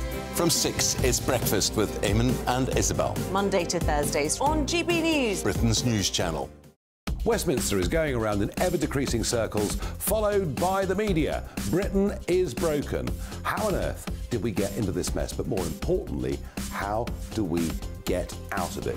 Join me at 7 p.m, Monday to Thursdays on Farage, here on GB News. We will have open, rational debate. We've got to work out how Britain moves forward from this. Join us here on GB News, the People's Channel. Britain is watching. When the news happens, it happens here. And really important breaking news. Breaking news this morning. On TV, radio and online, the news starts here on Britain's Newsroom. All the biggest stories and the answers that you need from across the UK and beyond. Join Britain's Newsroom from 9:30 on GB News. The People's Channel, Britain's news channel. Join me, Patrick Christie's, Monday to Friday, 3 till 6. We tackle the day's news agenda like you've never seen before. It's high tempo, high octane, the most controversial topics and the best guests. You will not be able to take your eyes and ears off it. I'm not afraid to ask the questions that you really want answered. 3 till 6 p.m, Monday to Friday on GB News, the People's Channel, Britain's news channel. People in Britain, they love free speech, but they also love fair play. I don't care if I'm speaking somebody from a trade union, from the Labour Party, somebody from the SNP. And I think the viewers like to see that actually we can challenge one another, but in a positive way. We think we ask the questions that people want to ask, and often we ask the questions that we wanted to ask in Parliament but never got the chance to ask. So join us every Saturday, 10 a.m. till noon on GB News, Britain's news channel. Hi, I'm Dan Wootton. You can watch me live on GB News Monday to Thursday from 9 p.m. And did you know that you can also watch and listen live on our website, gbnews.com. You'll always be up to date on the latest breaking news, as well as enjoying the best stories, opinions and shows. You can even join the debate under our live player as you're watching. So head straight to gbnews.com on TV, radio and online. GB News, Britain's news channel. It's all about family, being in people's living rooms, all the interaction and getting to know who our viewers and listeners are. When I was young, my dad used to say, "No, stop arguing." I wanted an outlet that would enable me to give my opinion. People are going through a really hard time right now, and I know that you don't feel like you're being listened to by the establishment. I came to GB News because it's the people's channel, and I want the audience to have their say on the events of the day. We're dynamic. We do something different. Democracy shows that the wisdom of the nation is in its people. I get to travel to find out what the story is from a personal perspective. The British people aren't fools. We know when we're not being told the full story. We've got to work out how Britain moves forward from this. It's the best country in the world. The establishment had their chance. Now we're here to represent your views. Britain's watching. Britain's watching. Britain's watching. We're proud to be GB News. The People's Channel. Britain's news channel.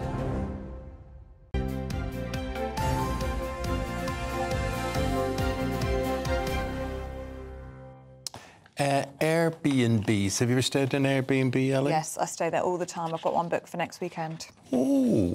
So a nice, you're not a hotel person. What are the advantages you find with Airbnb? Check in when you like. You can cook. Yeah. It's usually a kitchen. So it's more like a home. It's more like a having home, yeah. Holiday home. You don't need to leave for it to be cleaned or anything. You can just stay all day. It's quite nice. Have you used it?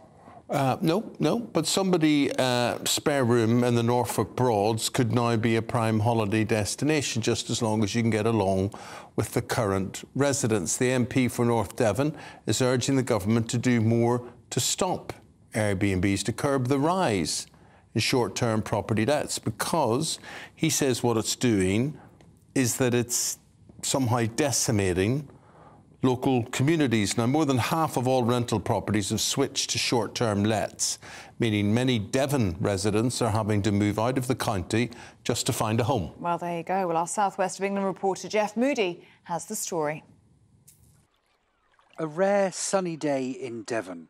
6 million of us headed down to the West Country last weekend alone, piling into Airbnbs and holiday lets. And there's more accommodation than ever. Good news for the tourists, not so good for locals looking for somewhere to live. North Devon's MP, Selene Saxby, says it's a problem of balance. So whilst we warmly welcome those businesses up here that are renting out rooms to tourists, and we need our tourists to come, we also need them to be able to go to the pub, to be able to go out to a restaurant, and for those restaurants to have staff to work in them. And the situation for housing here is now so severe that we have large numbers of vacancies at our hospital, in social care, our public services. There are 1,800 holiday homes in North Devon, almost exactly the number of households currently on the waiting list for an affordable home. In beach resorts, 1 in 4 houses are registered on Airbnb. And that's the problem. Sam Richardson is a musician from St Agnes in Cornwall. He's written a song about the way second homes and holiday lets have destroyed his community. I caught up with him on the road. It seems like it's on a pretty constant trajectory of more and more properties being bought up by developers. Sometimes they're flipped, sometimes they're full-time holiday lets. Again, there's planning permission for a few affordable homes, as they say, but they never really seem to be particularly affordable.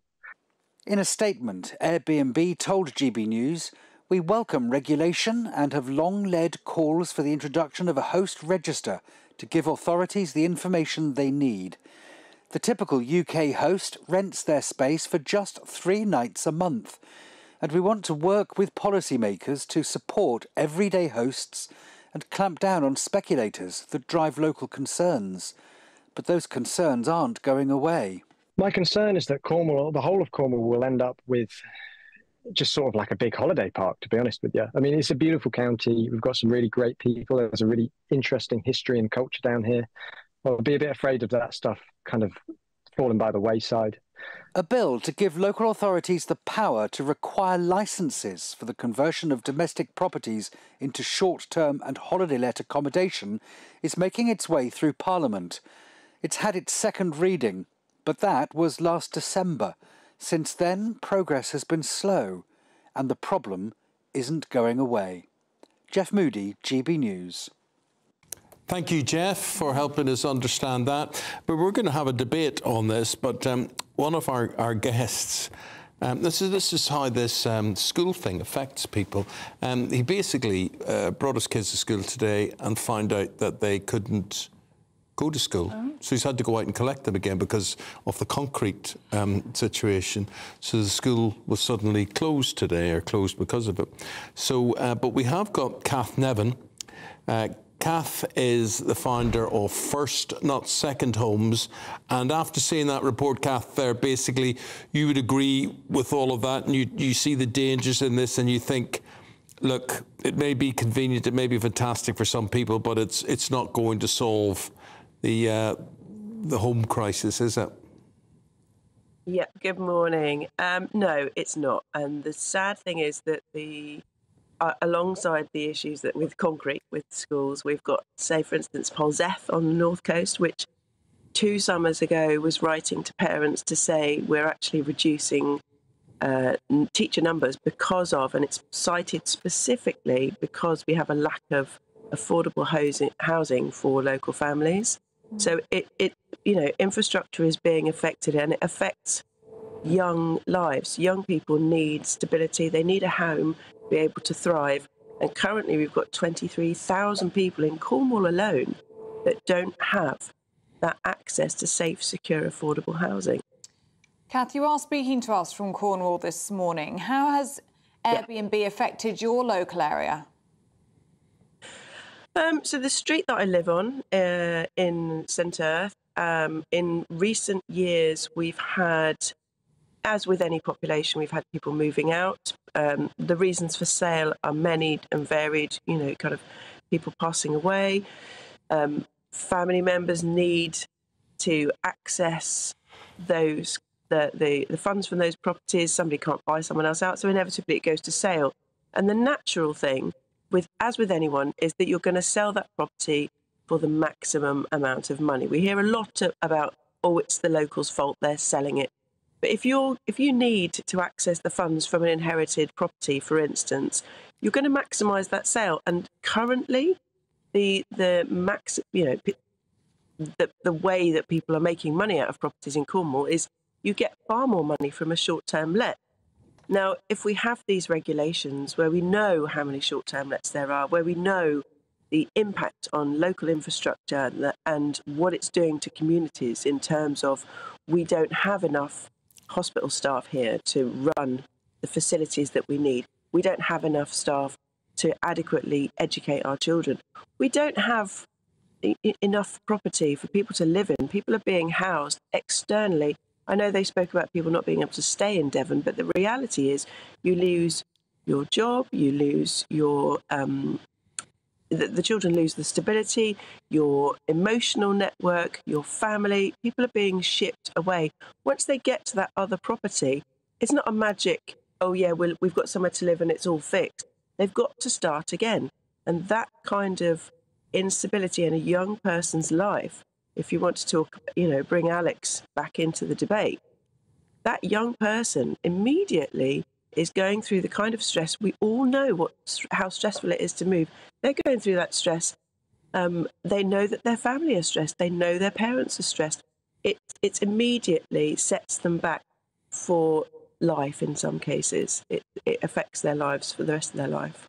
Well, although you're campaigning, Kath, I'm getting the sense that it's up to a bigger authority than you, a bigger power than you. Someone else has got to step in and say, look, we've got to regulate this, because what this woman is warning about could see the decimation of whole communities. Absolutely. We have a harsh reality. The centreforcities.org have done some studies. The UN have done some studies recently, and what they believe is the estimation it would take 442,000 houses being built a year for 25 years to sort the level of housing crisis, the trajectory that we're on, to be able to sort that out over the next 25 years, to be able to house everyone adequately and make sure that our communities are continuing to run efficiently. But we can't build our way out of this crisis, basically. We just can't. It's been a creeping problem since 1947. I know that a lot of people talk about the 1980s and the right to buy scheme being, laying that at that door, but it actually started in 1947 in terms of growth and social housing. There was a reduction in growth from 2% to 1.2%. That's almost 50%. We've got a deficit of 4.3 million homes in social housing. And so that's something, we can't just magic that out of the air. No amount of speedy construction is going to be able to sort that out. So it's a harsh reality, but I would rather, and you can say what you like, but I would rather that harsh reality was that somebody had to make their living from long-term letting than somebody went without a home. And that we've got people that have been, I know somebody who's been in emergency housing for 18 months, fully qualified midwife. She can't work because of the situation that she's found herself in, and she's been living in charity housing, which she found herself because she doesn't fit the criteria for vulnerability in terms of getting to the top of the list. The council wouldn't help her. You look that woman in the face and say, we can't be bothered to find out how many short-term lets there are. We can't be bothered to regulate this industry. Yeah. Kath, thank you for explaining the story so well and putting the other side of the coin. Of course, it's a very attractive proposition for a lot of people heading off on a weekend or a holiday or whatever, but that is the price of an Airbnb. Kath Navan there, founder of First Not Second Homes. Thanks for explaining that, Kath. Thank you very much indeed. Thank you. Thank you. And do let us know, do you use Airbnb, or perhaps you live in a part of the country like Kath in Cornwall that's being decimated by the use of second homes and Airbnb? You will definitely have an opinion on that. gbviews@gbnews.com. But do stay with us. There's lots more to come, including all of the top stories from the papers with Chris Akabusi and Dawn Newsom, including beach nomads as councils allow hundreds of staff to work from the beaches. That must be nice. That's next. This September, the GB News family is back together. From breakfast, right across the day, breaking the latest stories, and every evening. And don't forget the weekend. We've got the whole of the UK covered. Every week, we'll be hearing your views from up and down the country, with fun, lively and intelligent conversation with the biggest guests. This September, we'll meet Chris and John. Thank you for choosing GB News. We're proud to be Britain's news channel. The Live Desk with me, Mark Longhurst. And me, Pip Thompson.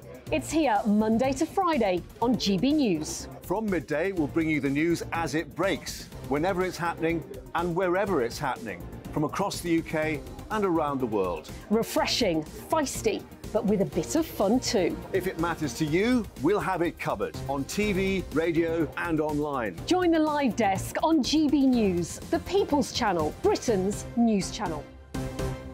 So Jubes and Kerr, we tackle the issues of the day with real, robust debate, both sides of the fence, battling it out with me in the middle with my forthright opinions and views. And often really interesting things happen because you start with a position and then by the end of the debate you find actually, well, I might not have thought about that one. What we need in this country is 2 new political parties. You should maybe think about doing a 2024 calendar. I'm Michelle Dewberry and I'm keeping you company right through until 7 o'clock this evening. GB News, the People's Channel, Britain's watching.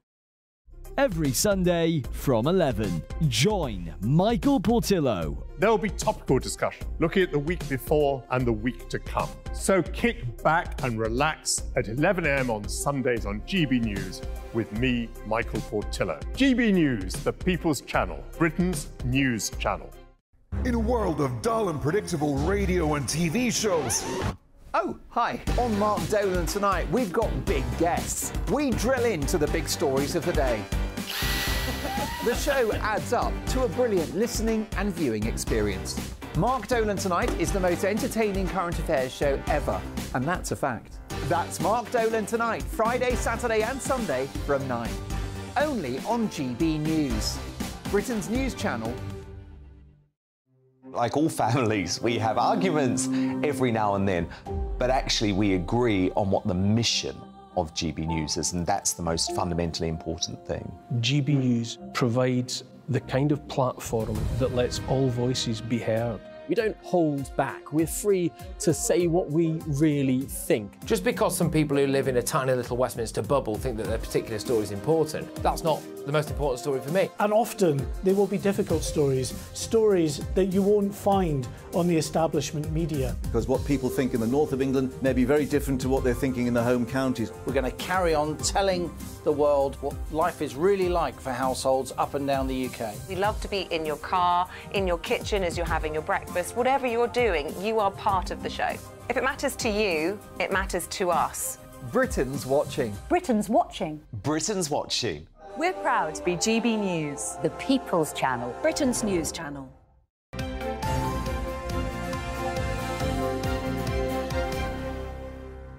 A lot of people having guilty consciences about Airbnbs. You don't? No, you do? I do. You do? Now yeah. I'm going next weekend. Yeah. Julie says she's an Airbnb user, and she says she felt awful when it hit me what we're doing to the residents of villages and beautiful places as well. Well, it's fine if you go and treat the place with respect. That's fine, isn't it? But you can imagine all the groups that go and just...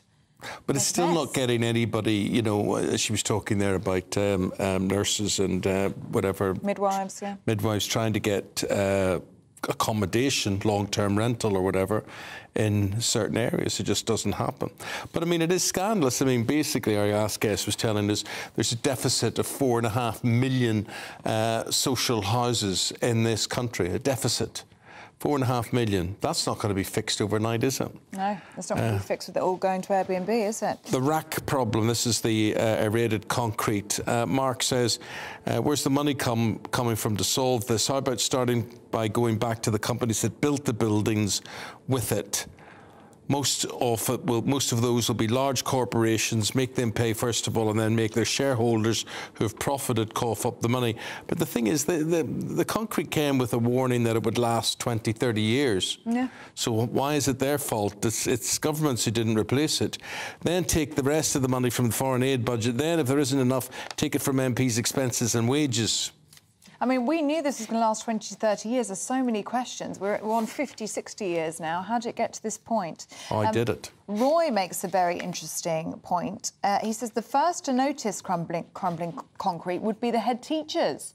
Did they make enough noise about this? Did they tell their borough councils? Did they tell their councils, Lib Dem, Labour and Tory?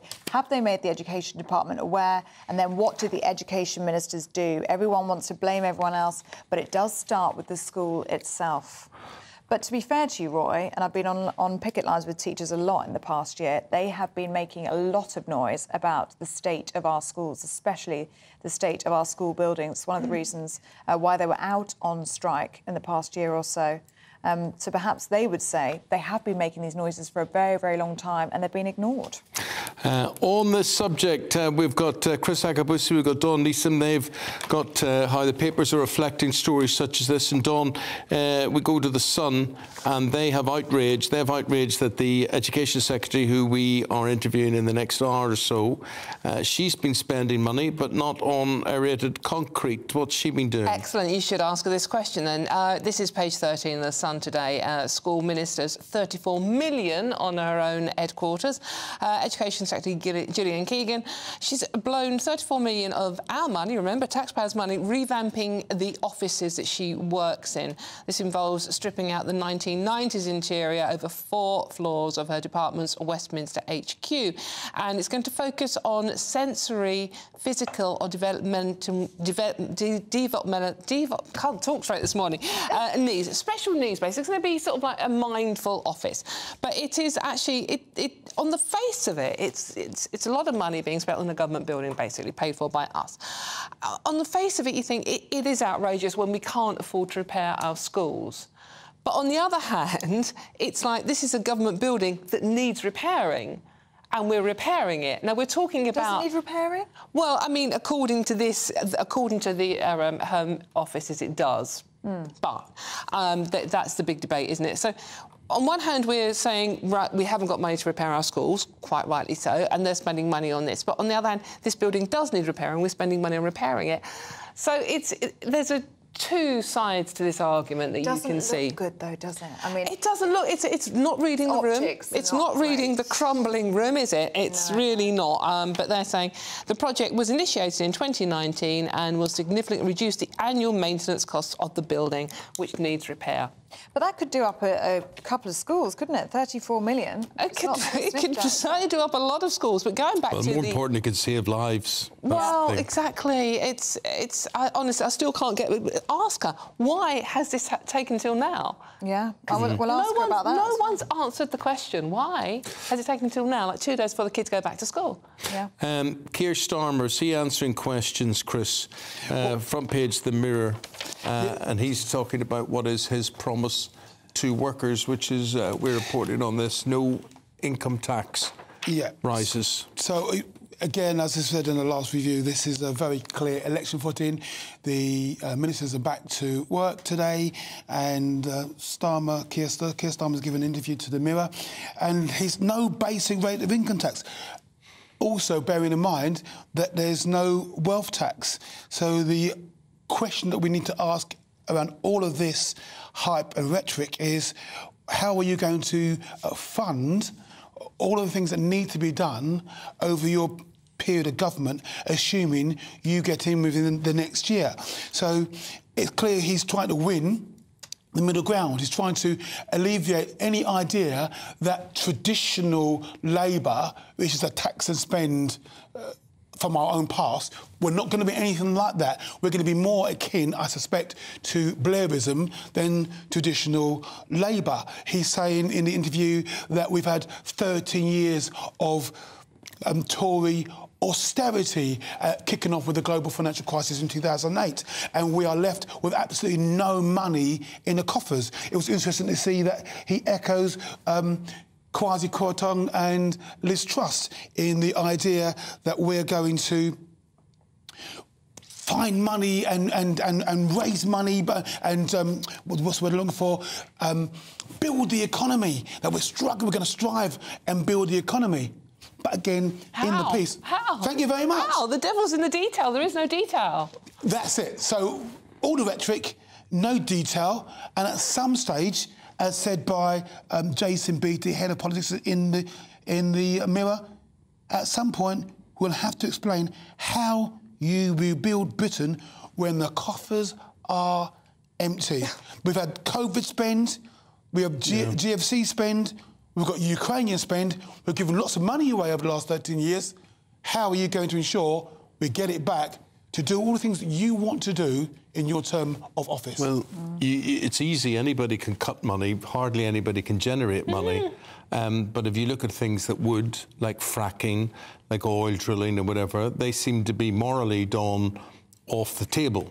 But exactly that. And it's like, you know, there's another story I think Chris wants to discuss as well in the Financial Times about, you know, how closely China and Russia are working together. And if you're talking about energy and ways we can generate money in this country rather than relying on buying stuff in, you know, the amount of stuff we buy in from China and Russia, including sort of like energy supplies, is absolutely terrifying. And it's like we don't seem to be... You know, once upon a time, Eamonn, we were a country that made things. What do we actually make in this country anymore? The service industry, aren't we? Nothing. I can't think of we anything. make Chinese cars and Indian cars and French cars and whatever.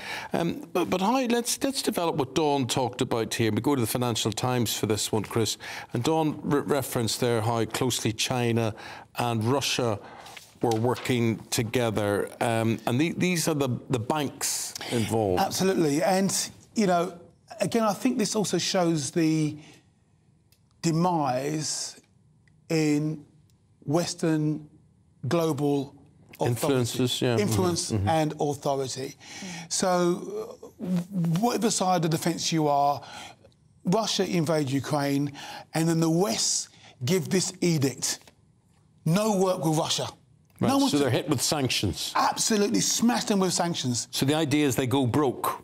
Thank you very much. But what did they do? Now, Russia and Chinese have got two different types of communism, but they go across the border and say, do you fancy working with us? Russia and China go, sure. And so 4 banks have quadrupled their work with Russia. Russia have had no effect of our deciding not to work with them. And all of a sudden, Russia no longer have reserves in dollars or euros. All the reserves are set up in, and I didn't know this language, renminbi. I'm assuming that's the Chinese currency. So all of a sudden, all their reserves are in there, and it's business as normal. And we're stuck outside here. We've got energy crisis. We've got cost of living crisis. We've got grain and food crisis, and Russia is working along with China hunky-dory. So we've basically slapped ourselves in the face, haven't we? We've basically, whether we like it or not, our leaders have given this edict. We are suffering with all the stories we've had today about smelly kids, etc., etc. We are suffering as a result of the dictates from our masters above, and Russia, China, happily. You remember Mr. Trump went, China. Yeah. He had it right, didn't he? He knew that the influence of China across the world... called China flu. Yeah, exactly. Everything came from China. And he knew that influence of that massive area was going to impact us all. You know, you were talking about influence and people have an influence on us.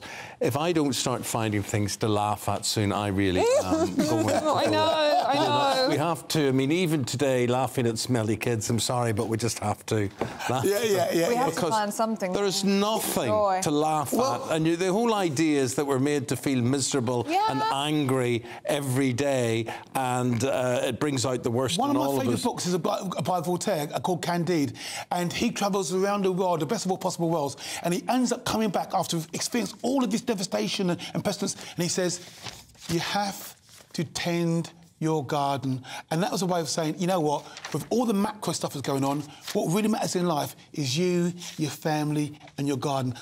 The intimate things around you. That's where you find your joy. That's where you find your happiness. Tend your garden. Tend your garden. I tell you what I haven't got a garden. What do I do? No, see, I find now, even you can't even watch traditional television because nobody knows what time anything's on at, and you know, nobody. You know what I mean, Dawn? No one sits down and says Dallas is on at 8 o'clock or whatever it is, and sit and watch it. You know, it doesn't work like that. That's my problem with the English Premier League football. I used to love.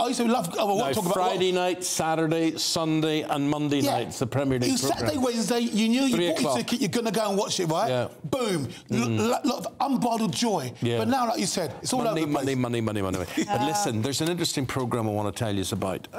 They're all depressing, all of them. But on Netflix, there's a programme called Painkillers. Painkiller, right? Have you started watching it? No, not yet. Right. Well, it's very, very interesting. It's about a drug. I don't know, it's an opioid. I'm not going to name any drug in case I get it wrong, but it's an opioid and it wasn't selling very well, and it's like a lot of the fast food we eat is made to hit your sweet spot, right? So it appeals to you that it makes you want more of them. It isn't very good for you, but you go, yum, yum, that's fantastic. So they made this opioid tablet that will not cure your pain, but take your pain away, make you feel relatively happy, but keep you sick enough that you'll need more tablets. Right, okay. That makes Absolutely fascinating how big business works, and advertising is the key. Advertising can lie at anything, and we were talking about this last week. The thing is, burgers always amaze me. When you go to queue up or you go through a drive-in or whatever, the burger place, and you see this fantastic, savoury, spongy thing that you want to go, I couldn't even get my mouth round that. It's so big and spongy. And it comes out, and it's that. It's wafer thin. There's no problem with it. So it's lies. Advertising is lie after lie after lie. And there is what's called the Advertising Standards Authority and whatever it is, but they still don't stop the lies. Painkiller. I'm going to have to, to make a point of watching that one. The trouble is, doesn't exactly sound like it's cheer me up, though. Yeah. When you I was very interested in it. I mean, the journalist in me was very interested in it, but then I'm thinking, this is depressing me. We need some comedy suggestions from... We need some... Well, tell you who makes me laugh, honestly. There are a number of people who make me laugh. Oh, dude, looks me up. Peter Kay. Top him a lot. Yeah, Peter Kay. Top bombing. What do you call that lad from East End of London? With the long hair. Huh? Oh, Russell Brand. No. Long hair. Oh, I did not know this. Russell Brand. No. He looks like Russell Brand, but he's not. Russell Kane. I think he's a West Ham supporter. Or whatever. I know who you mean. Yeah. Oh, for goodness sake, Eamonn. Nobody's any help to him anywhere. No, Russell Brand's a West Ham supporter. Mickey Flanagan. Mickey Flanagan. That was it. Yeah. Mickey Flanagan. Yeah. Funny man. I like Ricky Gervais. I'm sorry. I love Ricky Gervais. I think he's sarcastically fantastic. I love Norman Wisdom. Yeah. Is he still around? Mr. Good Style. And he wears a little Rishi Sunak suit. Yeah. Too small for him. Mr. Good Style. Mr. Good Style. Frank Spencer. Betty. Oh, that's what they were the days. Of trouble. Done a whoopsie in my berry. Should we explain for younger viewers what the hell both of you are talking about? 2 1-ies. There we go. Let's get them cracking. McIntyre's good. I like Michael McIntyre. I was going to say Michael McIntyre's my choice. Yeah, he's good. I think he's funny as well. You need a bit of joy. And the Irish comedian, Joanne McNally, just to throw a woman in the mix. I was going to say, She's Irish. we need some women. Don't know her. You'd like her. Right. She's very good. From Dublin. Okay. No, I don't Yeah, want she's funny. Very, very good. Right, let's talk about inventions. Yeah, this might make Chris, so this is in The Guardian, and this is people who have patented ideas that they think are going to work in case the rest of us steal them. What are these ideas? Yeah, I mean, initially, when I got given the story, I wasn't quite sure about it, but actually, so it is a very good story. And one of the questions that came out of it for me is, the Guardian analysts found that Winchester had the highest per capita of inventions in 2022. And I wondered, why Winchester? Very creative, Winchester. Very creative. Right, yeah. Well, it's got a big university there. Yeah. No, not Oxbridge. It's a cathedral. Yeah, it's got a big cathedral. Is there a song? Winchester Cathedral. Na, na, na, na. Oh my God, now they're singing, Ellie. What have we done to deserve this morning? That's not right. Is there a song? Or I just make that up? Yeah. No, that's an age thing. That's an age thing. That's back in the day. Yeah, maybe it was Chichester, not Winchester. Maybe it was... No, definitely Winchester's cathedral. Okay. But the invention includes, for example, a smart section in the pathway which alerts you to when dogs... Poo. Yeah, and but also then the path itself cleans it up because lots of people themselves don't do it. That's quite clever. It's not clever. No, that takes responsibility away from owners. But people aren't doing it, are they? People don't pick up. But in the end, do you want us walking dog muckers? But then, what's to stop humans pooing on the pavement and clearing up? Funnily enough, I saw something yesterday where a human being was caught defecating in a where are we going? phone booth. Yeah. In a phone booth. And something that was awful. It was awful. Anyway. But one that I really liked, the invention I really liked, was the Watching all us, we'd love to listen to you. The director's telling me we've got to go to the weather instead. But as much as we wanted to hear about painting phone boxes, yes. Here's the latest forecast with Jonathan Gauntry. The temperature's rising. Boxed Solar, proud sponsors of weather on GB News. Hello there, good morning to you. I'm Jonathan Vaughtry here with your GB News weather forecast provided by the Met Office. It is set to turn increasingly hot over this coming week with high pressure in charge, and we are tapping into air from continental Europe as well, really allowing those temperatures to rise. There is a little bit of mist and fog around first thing this morning, but that will clear off fairly readily, and then certainly by late morning afternoon there will be a good chunk of sunshine across the vast majority of the UK. A little breezy around the southwest, gusty along coastlines here, and still cloud lingering across the very far north of Scotland, providing certainly a different feel to the day compared to elsewhere, where temperatures will be widely in the mid to high 20s. It'll be a fairly fine end to the day as well. Some late sunny intervals before we see clear skies for the vast majority overnight. Probably a reduced chance of fog because the breeze will just be that bit stronger, and it will turn quite gusty for the Banai, Brickay, Niog and also Eryri. But temperatures generally holding up around 14 to 16 degrees Celsius, so quite a mild, warm start to Tuesday morning.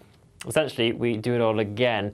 A good amount of sunshine for the vast majority of us. A little bit of higher base cloud wanting to push its way into Western England, Wales, Northern Ireland might make the sunshine hazy at times, and the cloud still lingering for the Isle of Lewis, parts of Orkney and the Northern Highlands as well.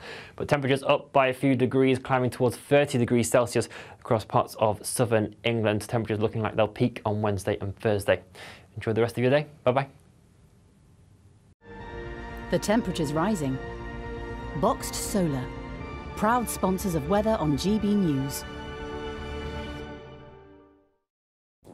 Still to come, we'll have more. What you get for breakfast is something that, if we do our jobs right, you will wake up to news that you didn't know the night before. It's a conversation. It's not just me and Eamonn. We want to get to know you, and we want you to get to know us.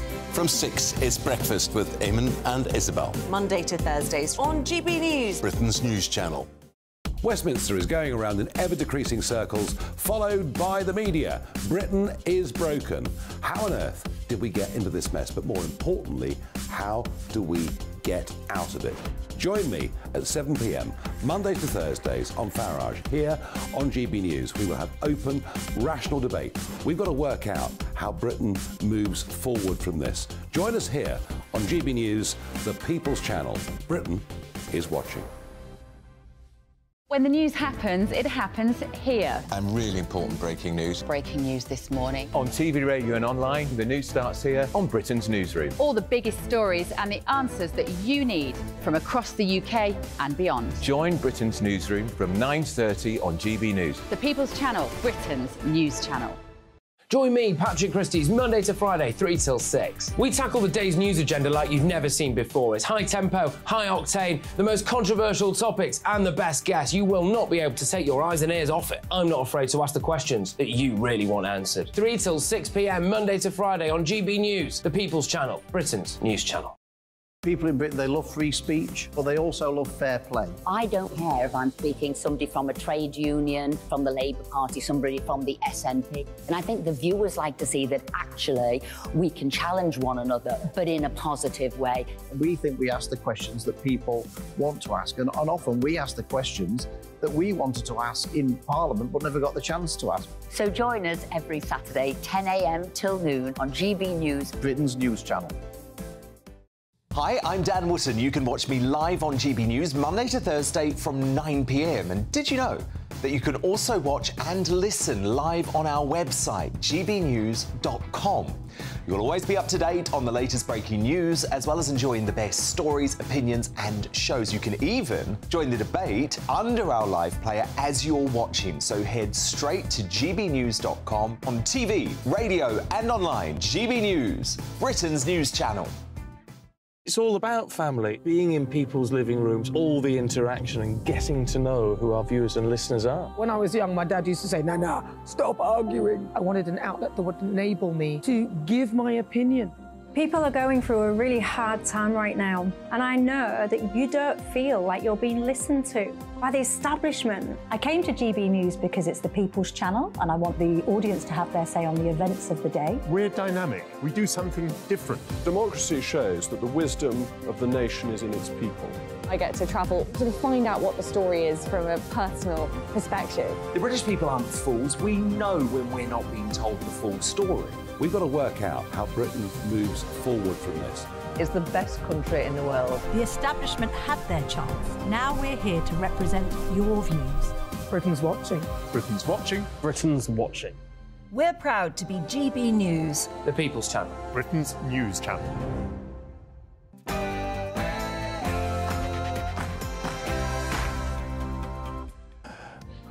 Schools across Britain could be facing months of closures due to fears over a concrete collapse. Hello there, very good morning to you. 8 o'clock on the dot. It's Monday, the 4th of September. It really is, for me, it was back to school day. Yeah. In my day, it was always sort of 2nd, 3rd, 4th, 5th of September. But there we are. If you're going back to school, hard luck. Maybe you are lucky. Maybe you're going to school which is not going to fall down. You're tuned in to Breakfast on GB News with Eamonn and Ellie. Here's what's leading the news this morning. As students across the country are set to return to class this week, the government is under pressure to reveal the exact number of schools at risk of collapse. This as Jeremy Hunt says there will be no extra cash for schools affected by the crisis. Elsewhere, as Parliament returns from its 6-week recess, the Prime Minister's been warned that it's make or break on small boats, as the Home Office recorded the highest daily crossings in the Channel so far this year. Meanwhile, Sir Keir Starmer says there will be no income tax rises if Labour wins power. The Labour leader vowed to kick the economy out of the doom loop of low growth and high taxes. And does he mean there'll be no tax rises or just no tax rises for some? We'll bring you the latest forecast. Jonathan Vautry with that. Temperatures are on the rise this week and we could reach 30 degrees Celsius for the first time since the start of July. Join me later for all the weather details.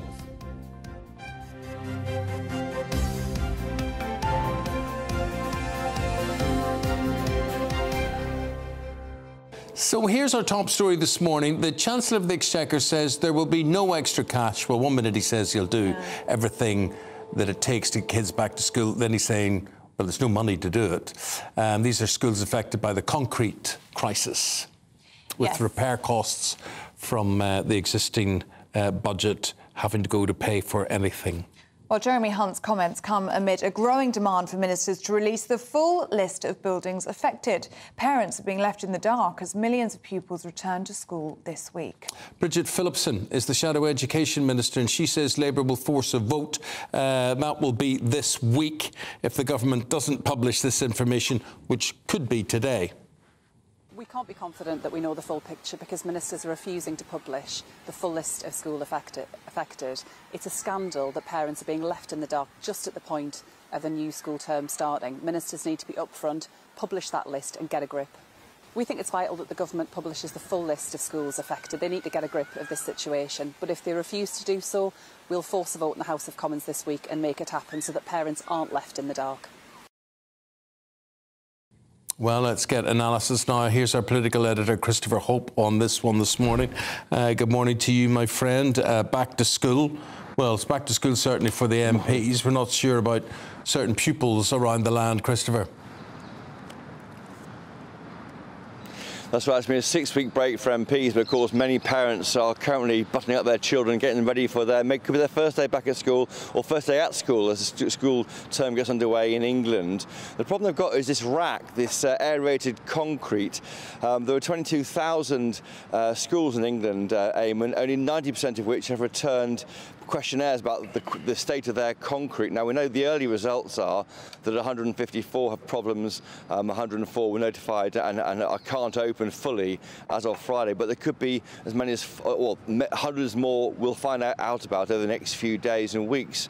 It's a problem at the moment for the government that appears to have no actual end. It started in the 80s and 90s with cheaper concrete, or even before that, cheaper concrete being used, but where does it end? It's a political issue now with Gillian Keegan, the Education Secretary, set to give a statement to MPs today. Labour rightly demanding a full list of all the 156 affected. We were promised that on Friday. It hasn't happened yet. No, and it just seems to be a complete mess, to be honest with you, Chris. I mean, we've got Jeremy Hunt speaking on television yesterday, saying he's going to pay whatever it takes, whatever it costs. He's going to make schools safe. But then you've got the Treasury saying there's no new money. Well, indeed, and the government, of course, I mean, Labour rightly saying it's 13 years of failure. If you want to have almost a symbol of a tired and exhausted government, you've got crumbling public buildings. But of course, the government did cut back on the schools building programme back in 2010 in that word austerity. That was 10 years ago. Since then, we've had a war on, we've had a COVID crisis, other drains on public expenditure. But I think, they've got to get a grip with this, and it's a long-term systemic problem. I mean, what would Bridget Phillipson do, the Shadow Education Secretary, were she in the DFE? Well, you're not sure yet, but they ought to find the money somewhere. But today we have Keir Starmer saying there's no more money being raised through any income tax increases. So already Labour is boxing themselves in on what they can afford to pay for. OK, Christopher, thank you. We'll leave it there. Chris is our head of politics here at GB News. Well, happy birthday to Google. Google is the most widely used search engine and it's celebrating its 25th anniversary. So what I'm laughing at is we used to have books before Google came along. Encyclopedias, do you remember those? Yeah, of course. You know, and that's how, you know, I suppose somebody like myself, that's how your whole education was. You went to a book. But now you wouldn't even... Now you don't even have to type in anything. You just speak. It's amazing, isn't it? And it appears, and it's there. Well, co-funded by university friends Larry Page and Sergey Brin, Google has become an everyday essential in a lot of people's lives. But has the search engine got better or worse over the years? And is our data safe under the internet giant? Well, let's ask the futurist and author of The Future of You, Tracy Follows. Well, good morning to you, Tracy. Very, very good to see you this morning. And happy birthday to Google, turning 25 today. And one of the most remarkable things about Google is it hasn't really changed. In 25 years, it is almost the same as it was when it started. Yes, good morning, Ellie. Yeah, I think that's right in terms of like the user experience. When we use it as a search function, which obviously most people do, it's the biggest search function in the world, like 94 billion visits a month, something like that. But I think the company has changed a lot. The company is now known as Alphabet, and it has lots more smaller companies, Google just being one of them within the holding company. But the actual user experience hasn't changed that much. I think, you know, there's been changes in advertising. Obviously, lots of the advertising goes through Google and Facebook now. So the influence that Google have on what they show you in terms of search results, and obviously the European Union, the Commission has had something to say about the monopoly that Google has on this in the past. You know, that probably has changed, and there's been a debate about what's surfaced through the search results. Is it really what we're looking for, or is it what Google would like to give us? And I think that's probably one of the debates that's going on today. And how much do you think Google has actually transformed the way that we live? I mean, Eamonn just mentioned there, you don't even need to type it in anymore. You can just speak to Google. I mean, it's so intelligent, but for many of us, it's like our right arm. We'd be nowhere without it. That's right. I mean, the more information that you can give to Google, to the search engine, that can help optimize the search results, the better the results will be. So, for example, if you can use voice, what Google found was that people would ask longer questions, and they'd probably have a location, and they'd use other keywords in that request. And so that was giving the search engine more information to optimize and personalize the search results that you would get. And of course, the big move on now, and there's a question whether Google have missed the boat on promoting this, but the big question now is, will the likes of ChatGPT, which I know you've heard of and everybody is kind of using and trialing at the moment, these generative pre-trained transformers, as they're called, will that kind of AI replace search? Because one's able to have more of a conversation with that AI, and it can take in more training data, and it can give you better, more personalized results. And that's, I think, the big move on now and the big challenge for Google moving ahead. Yeah. Tracy, why does it have to listen to me? Well, that's the thing I find invasive. I find all of this is very well and good and helpful, but where it crosses the line for me is if I talk about trainers or ties or whatever it is, suddenly all the adverts are there. And then I just get offended to think that that was a small conversation I had with my brother or whatever. Why is it listening to me?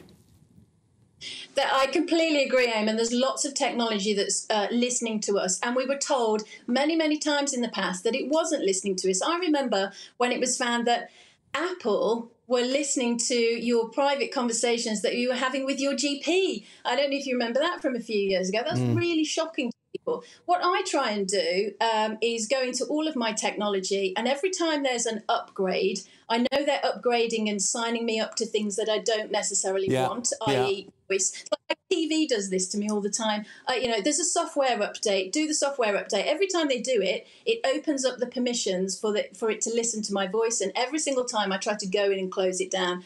I agree with you. We shouldn't have to do that as consumers. But I think it's worth us always being vigilant every time that happens. Every time there's a change, you know, the terms that we sign up to at the beginning, allow them to update things, and we don't always realise. Simply, we could opt in rather than opt out of those sort of things. Yeah, but exactly. I think there's. Sorry, Ellie. I was just about to say that point of vigilance that you just raised, it's a really important one, isn't it? It's a really good message to people, because you said earlier, the more information you give Google, the better results it can give you. But we do need to be aware of the information that we're giving out to these companies, because that is a great concern for people, isn't it? It's data. It is our personal data, and we are just handing it over to these companies for free. Yeah, this is the big crossover into the 21st century, the move from the industrialised sort of organisation to information technology. And I would say we're moving from information technology to information biology now. So they're looking at our face, there's facial recognition, there's biometrics, there's, as Eamonn says, voice biometrics now. So our biology is now turned into data, and that's information that is, fueling these tech companies now. Tracy, fascinating to talk to you. Goodness knows who was listening to us. But thank you very much indeed. Tracy Follows is a futurist and author of The Future of You. Thank you very much indeed. The future weather forecast, Jonathan Vautry with that. Very good. That warm feeling inside. From Boxed Boilers, proud sponsors of weather on GB News. Hello there, good morning to you. I'm Jonathan Vautry here with your GB News weather forecast provided by the Met Office. It is set to turn increasingly hot over this coming week with high pressure in charge, and we are tapping into air from continental Europe as well, really allowing those temperatures to rise. There is a little bit of mist and fog around first thing this morning, but that will clear off fairly readily, and then certainly by late morning afternoon there will be a good chunk of sunshine across the vast majority of the UK. A little breezy around the southwest, gusty along coastlines here, and still cloud lingering across the very far north of Scotland, providing certainly a different feel to the day compared to elsewhere, where temperatures will be widely in the mid to high 20s. It'll be a fairly fine end to the day as well. Some late sunny intervals before we see clear skies for the vast majority overnight. Probably a reduced chance of fog because the breeze will just be that bit stronger, and it will turn quite gusty for the Banai, Brycheiniog and also Eryri. But temperatures generally holding up around 14 to 16 degrees Celsius, so quite a mild, warm start to Tuesday morning. Essentially, we do it all again. A good amount of sunshine for the vast majority of us. A little bit of higher base cloud wanting to push its way into Western England, Wales, Northern Ireland might make the sunshine hazy at times, and the cloud still lingering for the Isle of Lewis, parts of Orkney and the Northern Highlands as well. But temperatures up by a few degrees, climbing towards 30 degrees Celsius across parts of southern England. Temperatures looking like they'll peak on Wednesday and Thursday. Enjoy the rest of your day. Bye-bye. That warm feeling inside. From Boxed Boilers, proud sponsors of weather on GB News.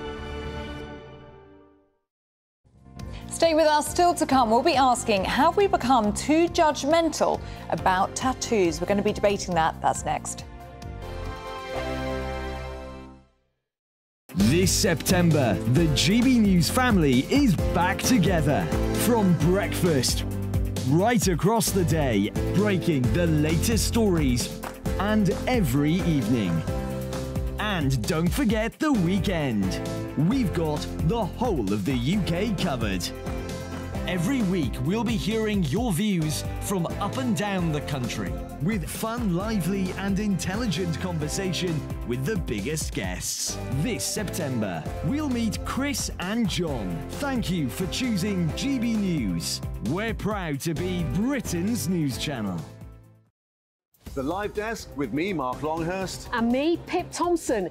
It's here Monday to Friday on GB News. From midday, we'll bring you the news as it breaks, whenever it's happening and wherever it's happening, from across the UK and around the world. Refreshing, feisty, but with a bit of fun too. If it matters to you, we'll have it covered on TV, radio and online. Join the Live Desk on GB News, the People's Channel, Britain's news channel. So Jubes and Kerr, we tackle the issues of the day with real, robust debate, both sides of the fence, battling it out with me in the middle with my forthright opinions and views. And often really interesting things happen because you start with a position and then by the end of the debate you find actually, well, I might not have thought about that one. What we need in this country is 2 new political parties. You should maybe think about doing a 2024 calendar. I'm Michelle Dewberry and I'm keeping you company right through until 7 o'clock this evening. GB News, the People's Channel, Britain's watching. Every Sunday from 11, join Michael Portillo. There'll be topical discussion, looking at the week before and the week to come. So kick back and relax at 11 AM on Sundays on GB News with me, Michael Portillo. GB News, the People's Channel, Britain's news channel. In a world of dull and predictable radio and TV shows. Oh, hi. On Mark Dolan tonight, we've got big guests. We drill into the big stories of the day. The show adds up to a brilliant listening and viewing experience. Mark Dolan Tonight is the most entertaining current affairs show ever, and that's a fact. That's Mark Dolan Tonight, Friday, Saturday and Sunday from 9. Only on GB News, Britain's news channel. Like all families, we have arguments every now and then, but actually we agree on what the mission of GB News is, and that's the most fundamentally important thing. GB News provides the kind of platform that lets all voices be heard. We don't hold back. We're free to say what we really think. Just because some people who live in a tiny little Westminster bubble think that their particular story is important, that's not the most important story for me. And often there will be difficult stories, stories that you won't find on the establishment media. Because what people think in the north of England may be very different to what they're thinking in the home counties. We're going to carry on telling the world what life is really like for households up and down the UK. We love to be in your car, in your kitchen as you're having your breakfast. Whatever you're doing, you are part of the show. If it matters to you, it matters to us. Britain's watching. Britain's watching. Britain's watching. We're proud to be GB News, The People's Channel. Britain's news channel.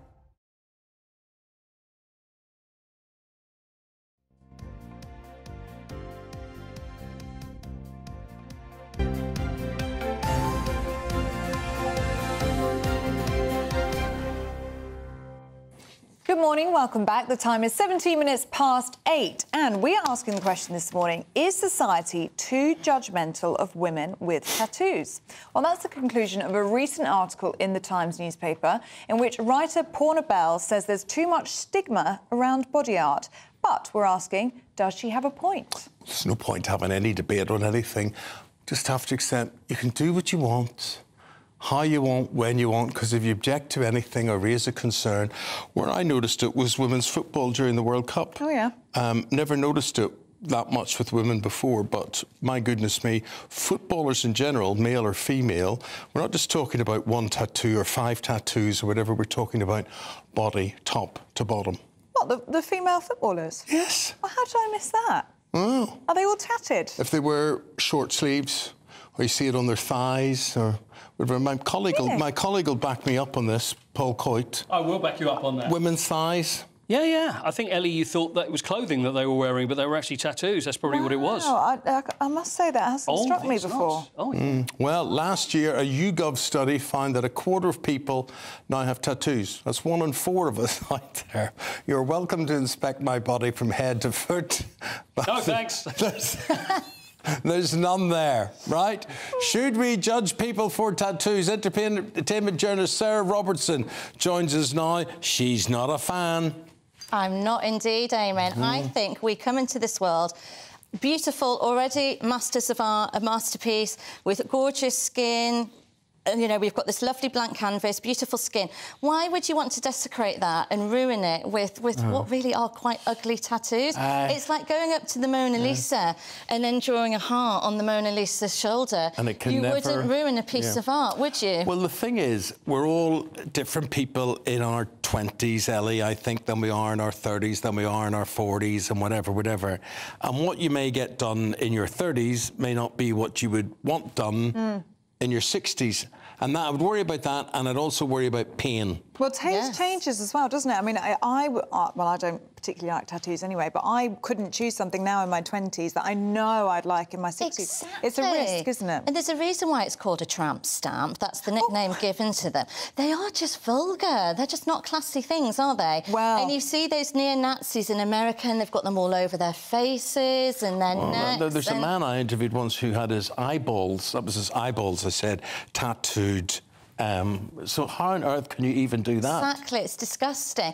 And it's almost, in a way, it's quite a cliche, really, saying, oh, I've got a tattoo, because you're trying to sort of join in with your favourite rock star or trying to be rebellious. But who are you actually rebelling against? I just don't understand why you want to harm your skin in that way. I think it's up to people if they want it done. I mean, you look at Paul Coit there, you don't know what he's got done and where he's got it done. True. You just don't know to look at. Yeah, you'd never know, would you? It's the quiet ones. My full body inking, you would never have a clue. You never have a clue. Here's Tom Crawford, Dr. Tom Crawford, who says, no, do not judge people because of these tattoos. And plead your case for us, please, Doctor.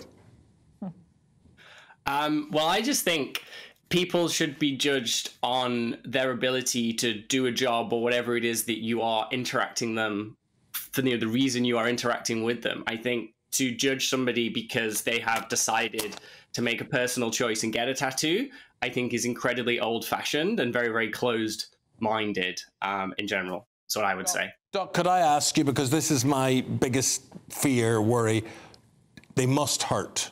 That particularly in sensitive parts of your body, there must be parts of your body that they hurt more than in other parts.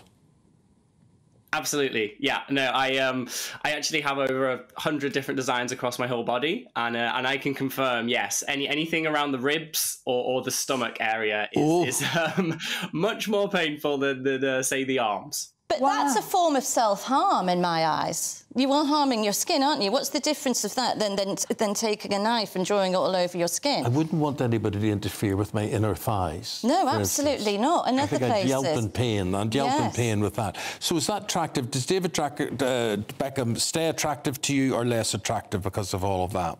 I mean, David Beckham is a very, very handsome man, but I have to say the tattoos, there's too many now. They just, they just you don't think it's look like nice. an addiction? It's like a sailor. Yeah, they just look, he just doesn't look nice at all now with them. And it's interesting because Victoria, his wife, she was going down the road of having quite a few. She's had a lot of hers erased off, lasered off. That must be painful too. Well, this is it, so she's caused all that to herself. And Angelina Jolie, for example, who we've just seen, I mean, all of that on the back of her skin with that beautiful dress at an Oscars, it just ruins it. Look at it. It's awful. Doctor, would you accept in any way that addictions could be in play here, or people who are making some sort of cry for help? There's potentially that element to it, but I don't think that is linked specifically to tattoos. I think that will be the case for some people, just as it would in any other situation.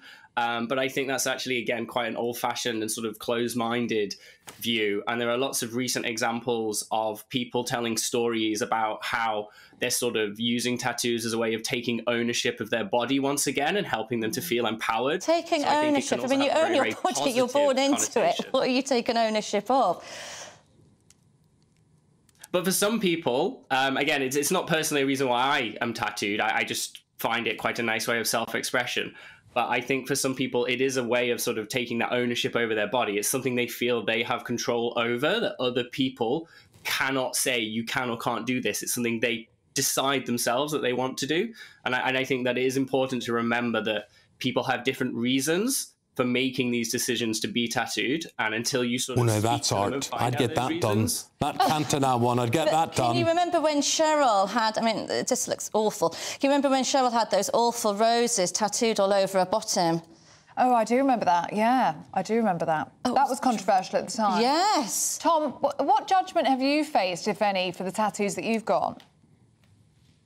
So I actually haven't faced anything that I am openly aware of. And I think the fact that I am now teaching maths at the University of Oxford, which is seen, let's say, stereotypically seen as a very traditional role to have, I think that's actually quite powerful for people who have tattoos or are thinking about tattoos, to see that you can still sort of have any job in a sense, and you can still achieve what you want to achieve, because society has now moved to a position where we judge people based on their ability to do a job rather than what they look like. And I think tattoos falls into that category. But Tom, who did your job? Was it a primary school kid or what? It's very simplistic, the stuff that you've got.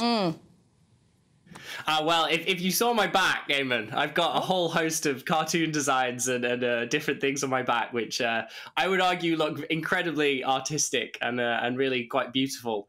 But yeah, you're right. The ones on my arms are pretty basic. There's some straight lines and they have mathematical reasons behind them. And it actually leads to really interesting discussions with my students and my colleagues as to they want to know what they mean. And it actually has turned into a teaching tool, which I think enhances my ability to actually teach these students. Well, I mean, I was going to say, is it not distracting them if they're talking about your tattoos rather than the lessons they should be learning? Well, again, a lot of mine are actually mathematical. So, my arm over here has quite a lot of numbers and equations on. So they tend to be the ones that they're more interested in, as they're already studying maths. So I actually think it does actually lead to some really interesting discussions that go beyond you know, the stuff they're being taught, and actually helps them to learn further sort of areas of maths. Okay. Dr. Tom, you've been very revealing in more ways than one. He's a mathematician at the University of Oxford and obviously a tattoo lover there. Thank you very much indeed for your contribution. Sarah, though, I mean, whether you like them or not, you've got to accept people's right to do what they want with their body, have you not? You do, yes. And I mean, I think if they're hidden away and people go into work and they're covered up, but if Tom, for example, starts getting them on his face and where it's visible, and then complains, to say if he gets turned down for a job, you can't then expect to have a sort of counter argument to that. Is there tattooism?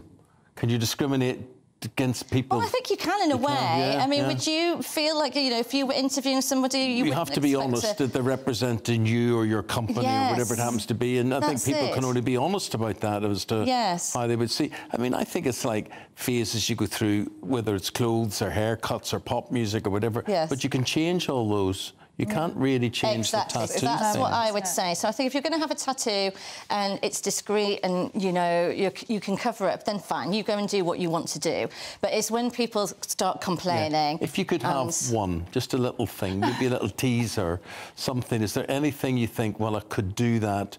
I mean, I have to admit, I think about it and say, what would you put on? No, I wouldn't. I wouldn't want. I don't want one. Do you not have Man U there? No. Oh no, awful! Can you remember when Johnny Depp had Winona Forever, and then when they split up, he had to have Wino Forever, so he had to have that. Sarah, I can imagine you with a little crown or something, though, a little royal crown, tiara, Queen Sarah. Yeah, something like that would be nice. Do you think that would be nice? I am interested, though. Did you feel like Tom broke the mould there, or broke stigma at all? Because he's a professor at the University of Oxford. Yes, I have to say. You don't expect that, but I mean, I was at a wedding a few years ago, and there was a surgeon there who was covered with tattoos as well. Really? And she had bright pink hair. Yeah. And so that was the last thing I was expecting her to say, that she was a surgeon at a hospital. Yes. So I suppose it does challenge stereotypes, doesn't it, when you see people like that. But well, here we are.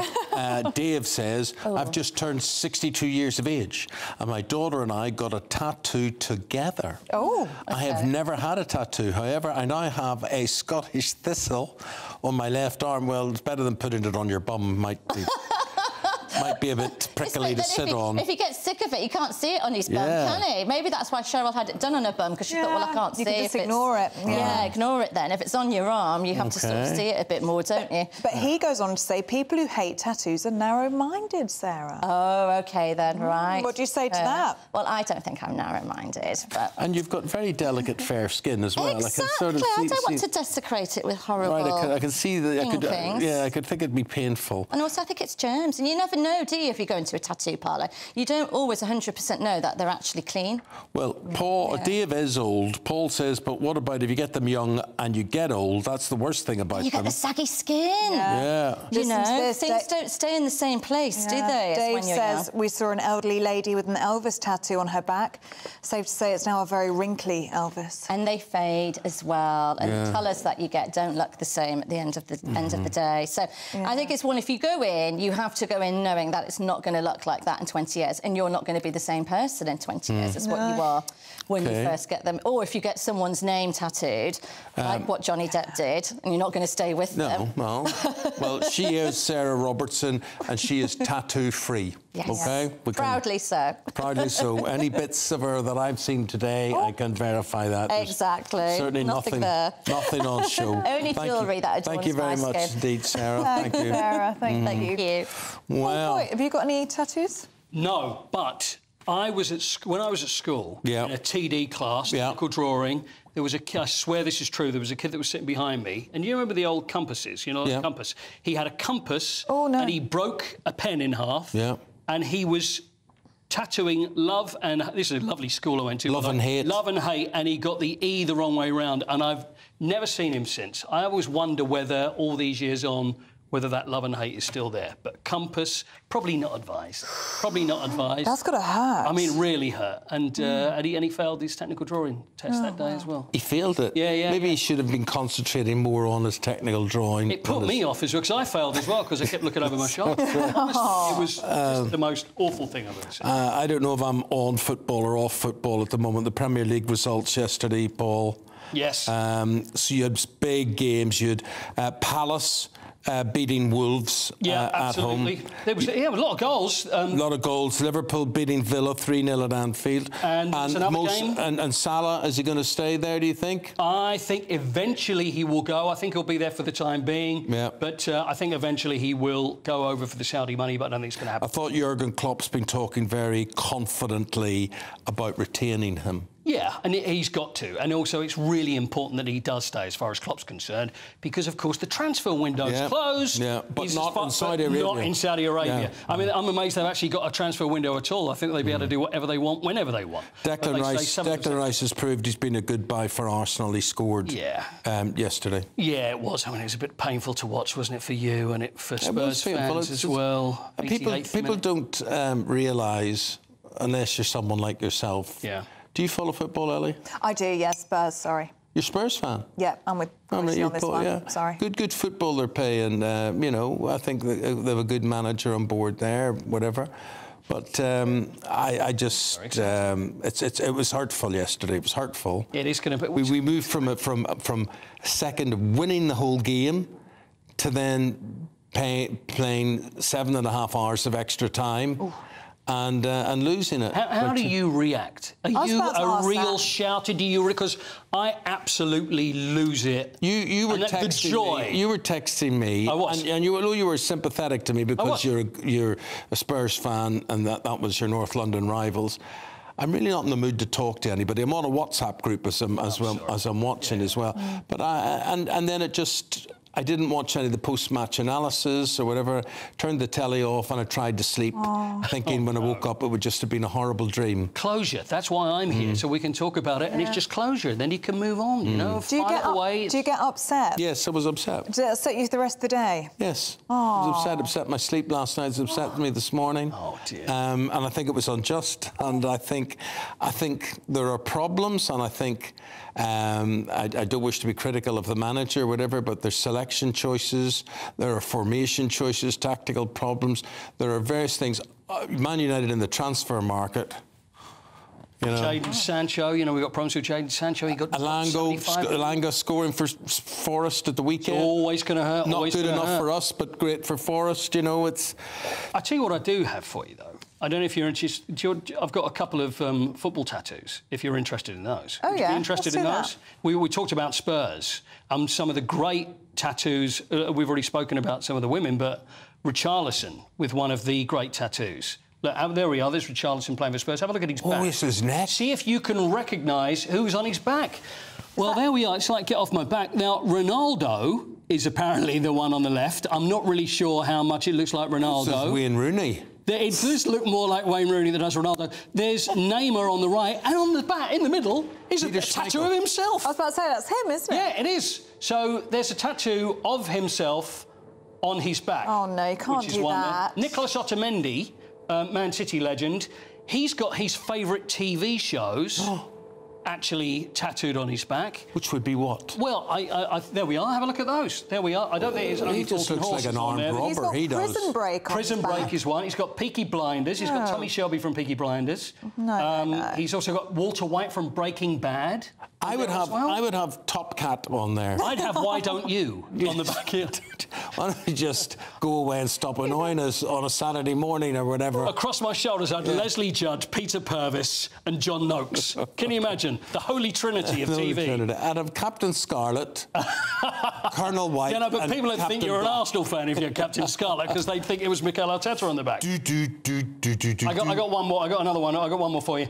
Amato Ciccaretti. Now, I think this one, Italian journeyman. He's actually got his Twitter handle, which he has a tattoo. I know, it's crazy. Look at this. So I don't know why. Is it because he can't remember? And also the fact it should be now X instead of the Twitter. Twitter anymore. Twitter's X. I know. So how do you actually put an X through that? It's out of date already. I know. See, there you go. There's the argument. What do you do? We'll have to have that removed now. Anyway, we're going to be talking to the Education Secretary about what is going on at schools. When did they know about this whole concrete defect? And the newspapers with Chris Sakabusi and Dawn Neeson right after this. What you get for breakfast is something that, if we do our jobs right, you will wake up to news that you didn't know the night before. It's a conversation. It's not just me and Eamonn. We want to get to know you, and we want you to get to know us. From 6, it's Breakfast with Eamonn and Isabel. Monday to Thursdays on GB News. Britain's news channel. Westminster is going around in ever-decreasing circles, followed by the media. Britain is broken. How on earth did we get into this mess? But more importantly, how do we get out of it? Join me at 7 p.m, Mondays to Thursdays on Farage, here on GB News. We will have open, rational debate. We've got to work out how Britain moves forward from this. Join us here on GB News, the People's Channel. Britain is watching. When the news happens, it happens here. And really important breaking news. Breaking news this morning. On TV, radio and online, the news starts here on Britain's Newsroom. All the biggest stories and the answers that you need from across the UK and beyond. Join Britain's Newsroom from 9:30 on GB News. The People's Channel, Britain's news channel. Join me, Patrick Christie's, Monday to Friday, 3 till 6. We tackle the day's news agenda like you've never seen before. It's high tempo, high octane, the most controversial topics and the best guests. You will not be able to take your eyes and ears off it. I'm not afraid to ask the questions that you really want answered. 3 till 6 p.m, Monday to Friday on GB News, the People's Channel, Britain's news channel. People in Britain, they love free speech, but they also love fair play. I don't care if I'm speaking somebody from a trade union, from the Labour Party, somebody from the SNP. And I think the viewers like to see that actually we can challenge one another, but in a positive way. We think we ask the questions that people want to ask, and often we ask the questions that we wanted to ask in Parliament but never got the chance to ask. So join us every Saturday, 10 a.m. till noon on GB News, Britain's news channel. Hi, I'm Dan Wootton. You can watch me live on GB News Monday to Thursday from 9 p.m. And did you know that you can also watch and listen live on our website, gbnews.com? You'll always be up to date on the latest breaking news, as well as enjoying the best stories, opinions and shows. You can even join the debate under our live player as you're watching. So head straight to gbnews.com on TV, radio and online. GB News, Britain's news channel. It's all about family, being in people's living rooms, all the interaction and getting to know who our viewers and listeners are. When I was young, my dad used to say, "Nana, stop arguing." I wanted an outlet that would enable me to give my opinion. People are going through a really hard time right now, and I know that you don't feel like you're being listened to by the establishment. I came to GB News because it's the People's Channel, and I want the audience to have their say on the events of the day. We're dynamic. We do something different. Democracy shows that the wisdom of the nation is in its people. I get to travel to find out what the story is from a personal perspective. The British people aren't fools. We know when we're not being told the full story. We've got to work out how Britain moves forward from this. Is the best country in the world. The establishment had their chance. Now we're here to represent your views. Britain's watching. Britain's watching. Britain's watching. We're proud to be GB News, The People's Channel, Britain's news channel.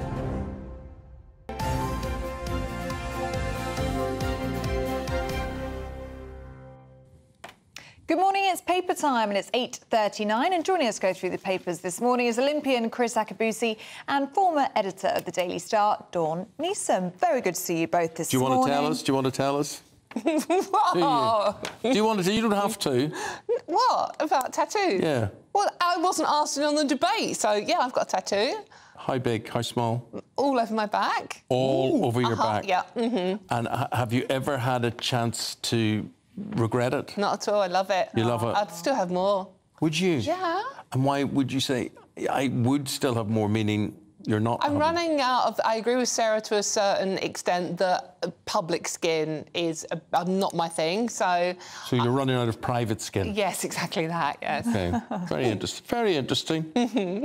Chris, you were in the army. A big influence there, I would imagine, to get tattoos. A lot of guys would have got tattoos and girls. No, I mean, today's army, yes. Back in the day, no. I mean, no, because, excuse me, I mean, you couldn't display. There's uniformity was everything. Yeah. So the idea that, you know, you'd go through the ranks and someone would have a tattoo. But sailors would get them. I really can't answer for sailors. I just know in the army there was no way that you'd have it. But today, for sure. Yeah. I mean, I'm going back to the army camps all the time now, and for nostalgic reasons, and I see soldiers with tattoos all over the place. But you're not tatted? Oh, not a prayer. Why? Oh, not a prayer. Not for you? No, I don't get it. I don't understand it. I like a man with a tattoo. I find it quite hot. OK, well, I'm obviously not hot enough for you, baby. Yeah, when we got engaged, rather than getting him a ring or anything like that, he had my name tattooed on his arm. That was 40 years ago, so it was worth doing. And then, did that make your heart flutter? Not these days, no. Oh. What could you change Dawn into if you two hadn't have been? Oh, gosh.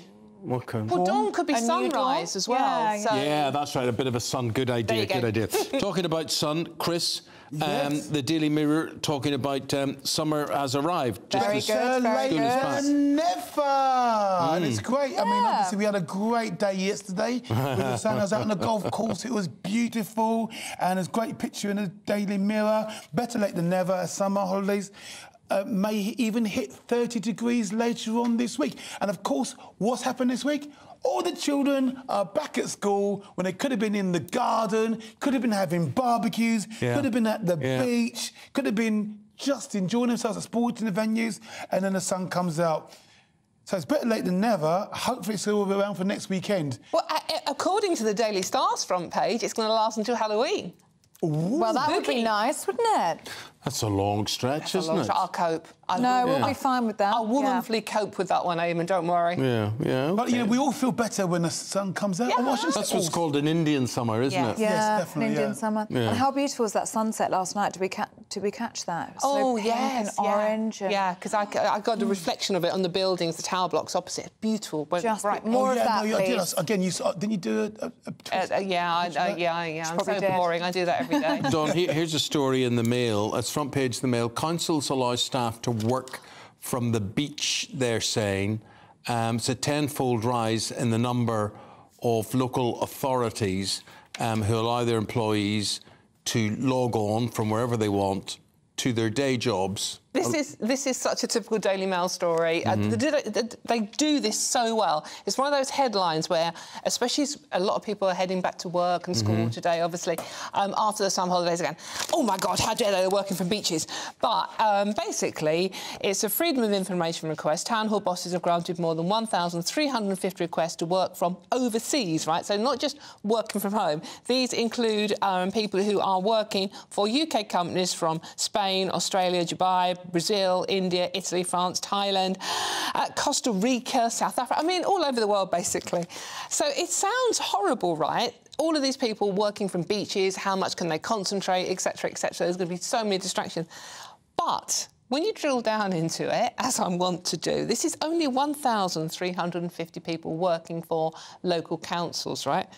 There are 2.24 million people who work for local councils. It's a tiny percentage of people who are actually working from a beach. But I'd still feel envious for anybody who does. So I just cannot... But could you trust yourself, Eamonn, to not get distracted? No. No, exactly that. Absolutely. And I mean, I can only speak of my own situation, and there would be too much of the dog, the Amazon man arriving at the front door. Exactly. The fact, I think I'll nip down and get something from the butcher's for dinner tonight, whatever. There's too much risk and temptation of looking after yourself rather than looking after your business. But also, like you said, I think it is also disingenuous because many companies have what's called EMEA, EU, Middle East and Africa. They might be just calling in naturally to head office in the UK.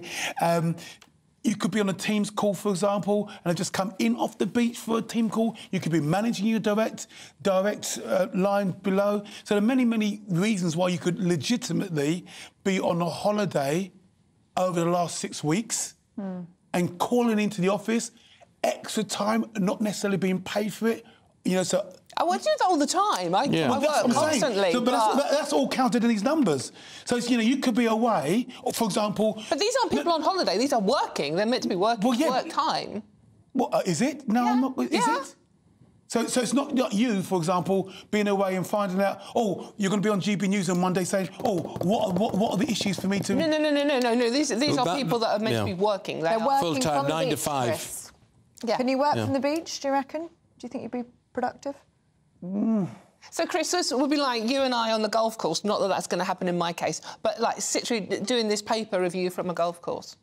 But you see, there are certain things you could do this newspaper review from most places, from anywhere, on a Zoom or whatever it is. But that's not the point. What we're saying is a dedicated. If you had to do 7.5 hours, 8 hours a day at an office working for an insurance company or the passport office or the driving licence office or whatever it is, we all think that you should be dedicated to that job and have no distractions. Exactly. I think we're all of course, I mean, I would agree with that. I mean, and there's so much more going on when you're at work than the actual nuts and bolts of the job. Exactly, it's learning. There's information transfer, there's mentoring. Yeah, and social skills. One of the companies that are urging people to get back to the office is Zoom. Oh dear. What's the irony in that? Exactly. I hate calls. Well, we haven't got time for all of them, but the Eye are printing 50 questions that the Prime Minister has to answer before an election, but he dodges them. But yeah, he and I'd love this,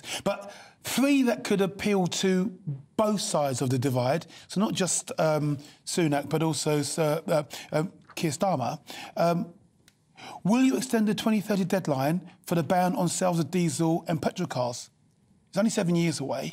And he can't answer it. No, he can't. Well, he won't answer it. But he should answer it, but he won't answer it. And neither will the opposition leader. Can you guarantee the pension age will not be raised again? We've got an aging population. See, let me ask you all. Politicians are afraid of answering questions in case it's held against them. Am I alone in thinking that I would be forgiven if someone said, look, Eamonn, I don't have the answer to that. I only came into this job 2 months ago and I wasn't told about this, which is the sort of question I'm going to ask the Education Secretary very shortly about when she knew about the concrete situation. But why can't you just sort of say, nobody told me about it, and I'll get you an answer this time tomorrow You're or whatever. Yeah, absolutely. I totally agree. I would have much more respect for any politician I was interviewing if they just turned around and said, I'm really sorry, rather than sort of like tap dance through it and fudge it, I just don't have the answer to that one, but I will get back to you. I'd respect someone for that. Isn't that just such a normal person response, though? Yeah, we're too normal. Yeah, maybe that's our problem. You still accuse them of dodging the issue because actually, if it's uncomfortable... No, but you're still accepting responsibility. No, I don't think you would. I think they've then got to face the party machine and what the line for the party is, or whatever. For instance, I think the Chancellor either looks stupid or as if he tells fibs when yesterday he went on TV to say, we'll spend what it takes to fix unsafe schools. But then they're not going to spend what it takes. They're not. It comes out of existing budgets. There's no money. So that's a lie. Yeah, but you know, politicians are economical with the actuality. But that's a lie. It's just, I'm sorry, why can't you say the country's broke, we haven't got the money, we're going to have to do something drastic, so we either do without public swimming pools and fix the schools, or... I mean, we have got the money when we want to, because we've got the money for Ukraine, we've got the money for...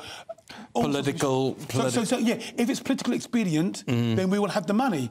That's why people are agitating for rises in wages, because we know you don't care about me, but when you've got something for yourself, you'll go for it. But one of the questions I wanted to say that is appropriate to both: does the fall in donations to the Conservative Party show you are already lost the confidence of business in the next election?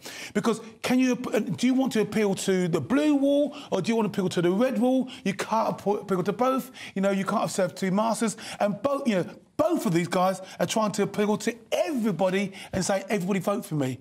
And again, we lie. We lie. We try to... No, we've got to say, this is our segment of the community that we're going for. But we didn't do that, so we tried to do sweeping stuff and appeal to everybody. I think they either lie or they're stupid or they think we're stupid. They think we're stupid. They do. Talking about, John, today in the Times... It spells today, this particular day, the, what is it, the 4th of September. Spells trouble for couples. Yeah, be afraid, be very afraid. The first Monday in September is when most people seek couples therapy or even go to see divorce lawyers. Now, the thinking behind this is that it's the end of the summer holidays. You've spent that long, hot summer, or cold summer in our case, with your other half and the kids, and you're thinking, I can't do this anymore. So you get back to normality and you think, right, we've got to do something about it. So we're either going to have therapy or we get a divorce. Not a good, not a happy Didn't we day. get a lot of training for that with lockdowns and stuff, when you had to live with your partner for a considerable period of time and got nothing else but them and the four walls? Yeah, well, I think that probably happened a lot after lockdown as well. And the other dangerous period is straight after the Christmas New Year break as well. I was about to say, it sounds like January. They've got the blue, is it Blue Monday? Blue Monday, January? the same. And it rolls same around, doesn't it, in September? And the other thinking behind it is that obviously you don't want to upset kids or elderly relatives during the holidays by announcing you've got marital problems and getting divorced, so you do wait until September when things back. Let me ask you things. We live in an age where... I hate it when you go, let me ask you, what's he going to say now? I'll tell you what I'm going to say. You turn on your Instagram or whatever and you get all these lovely thoughts which say, empower, do whatever suits you, do whatever makes you happy. And you have to realise that nobody wants you to be happy. You have to suit other people. That's true.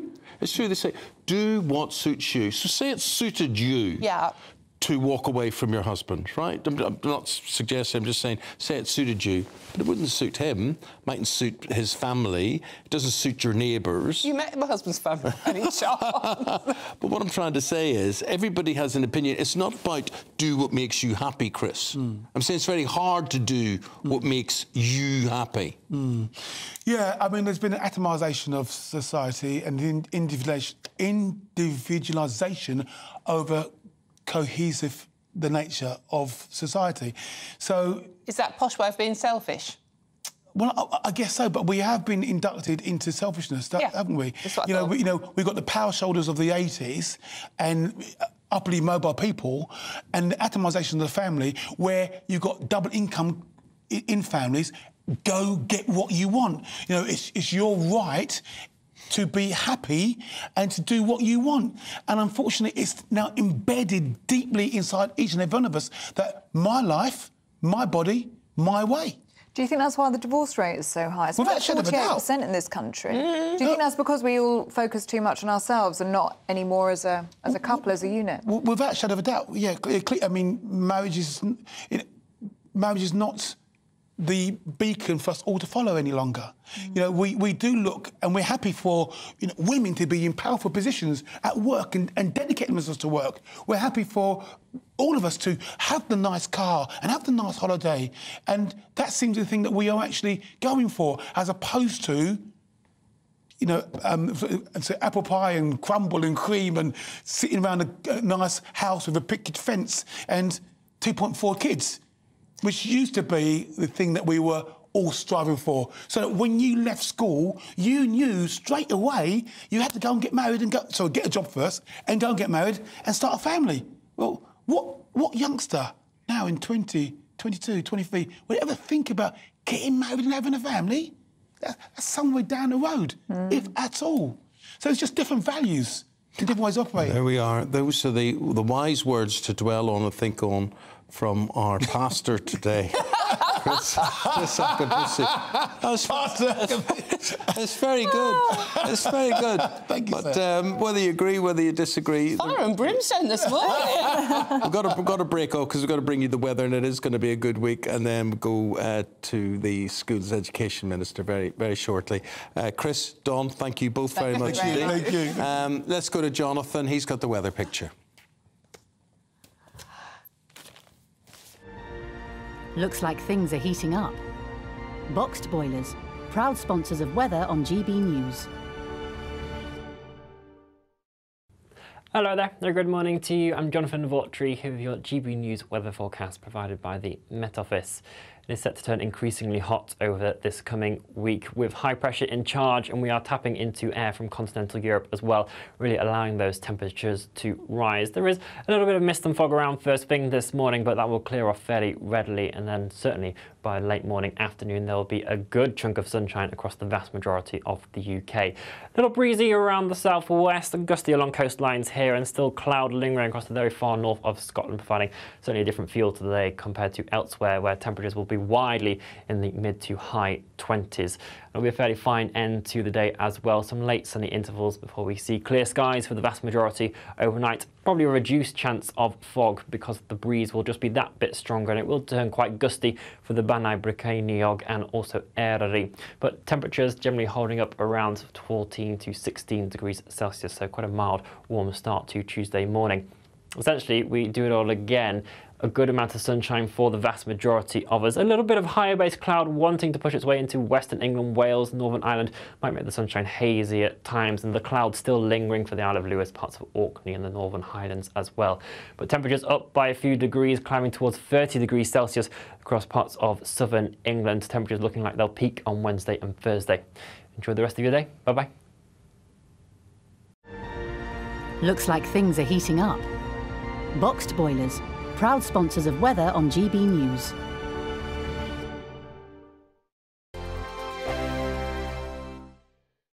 This September, the GB News family is back together. From breakfast, right across the day, breaking the latest stories, and every evening. And don't forget the weekend. We've got the whole of the UK covered. Every week, we'll be hearing your views from up and down the country, with fun, lively and intelligent conversation with the biggest guests. This September, we'll meet Chris and John. Thank you for choosing GB News. We're proud to be Britain's news channel. The Live Desk with me, Mark Longhurst. And me, Pip Thompson. It's here Monday to Friday on GB News. From midday, we'll bring you the news as it breaks, whenever it's happening and wherever it's happening, from across the UK and around the world. Refreshing, feisty, but with a bit of fun too. If it matters to you, we'll have it covered on TV, radio and online. Join the Live Desk on GB News, the People's Channel, Britain's news channel. So Jubes and Kerr, we tackle the issues of the day with real robust debate, both sides of the fence, battling it out with me in the middle with my forthright opinions and views. And often really interesting things happen because you start with a position and then by the end of the debate you find actually, well, I might not have thought about that one. What we need in this country is 2 new political parties. You should maybe think about doing a 2024 calendar. I'm Michelle Dewberry and I'm keeping you company right through until 7 o'clock this evening. GB News, the People's Channel, Britain's watching. Every Sunday from 11, join Michael Portillo. There'll be topical discussion, looking at the week before and the week to come. So kick back and relax at 11 AM on Sundays on GB News with me, Michael Portillo. GB News, the People's Channel, Britain's news channel. In a world of dull and predictable radio and TV shows.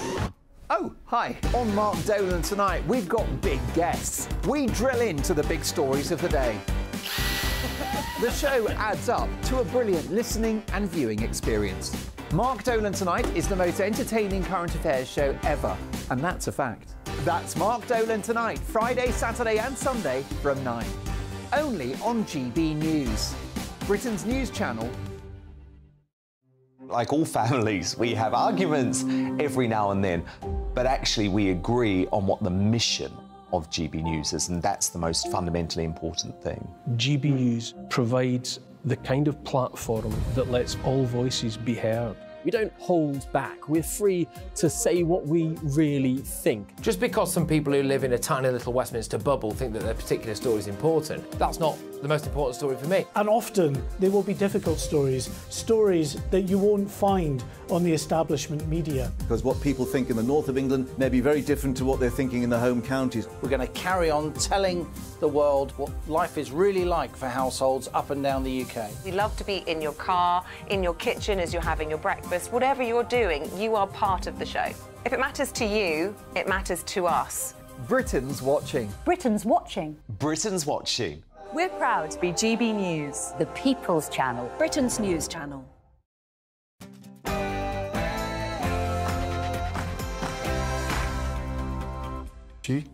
Schools across Britain could be facing months of closures due to fears over a concrete collapse.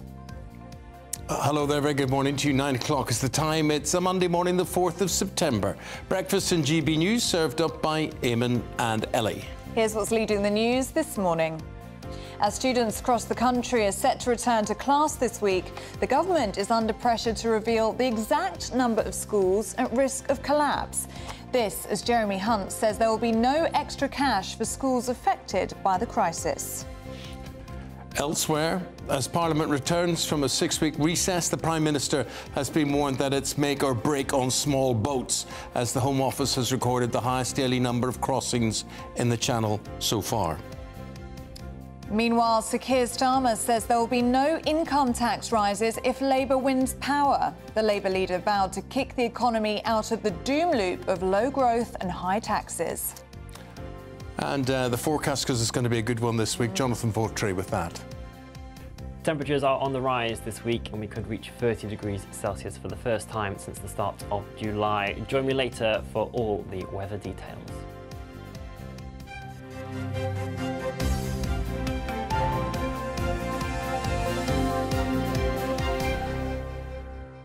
So to our top story this morning, the Chancellor says there will be no extra cash for schools affected by the concrete crisis, despite on the BBC yesterday saying he would not speculate on the potential cost of fixing the problem, but said we will spend what it takes to make sure children can go to school safely.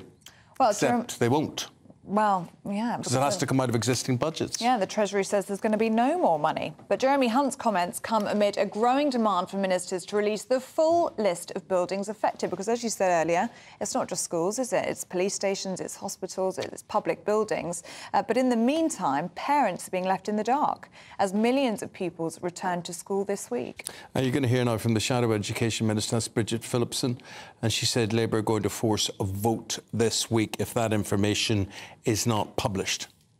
We can't be confident that we know the full picture because ministers are refusing to publish the full list of school affected. It's a scandal that parents are being left in the dark just at the point of a new school term starting. Ministers need to be upfront, publish that list and get a grip.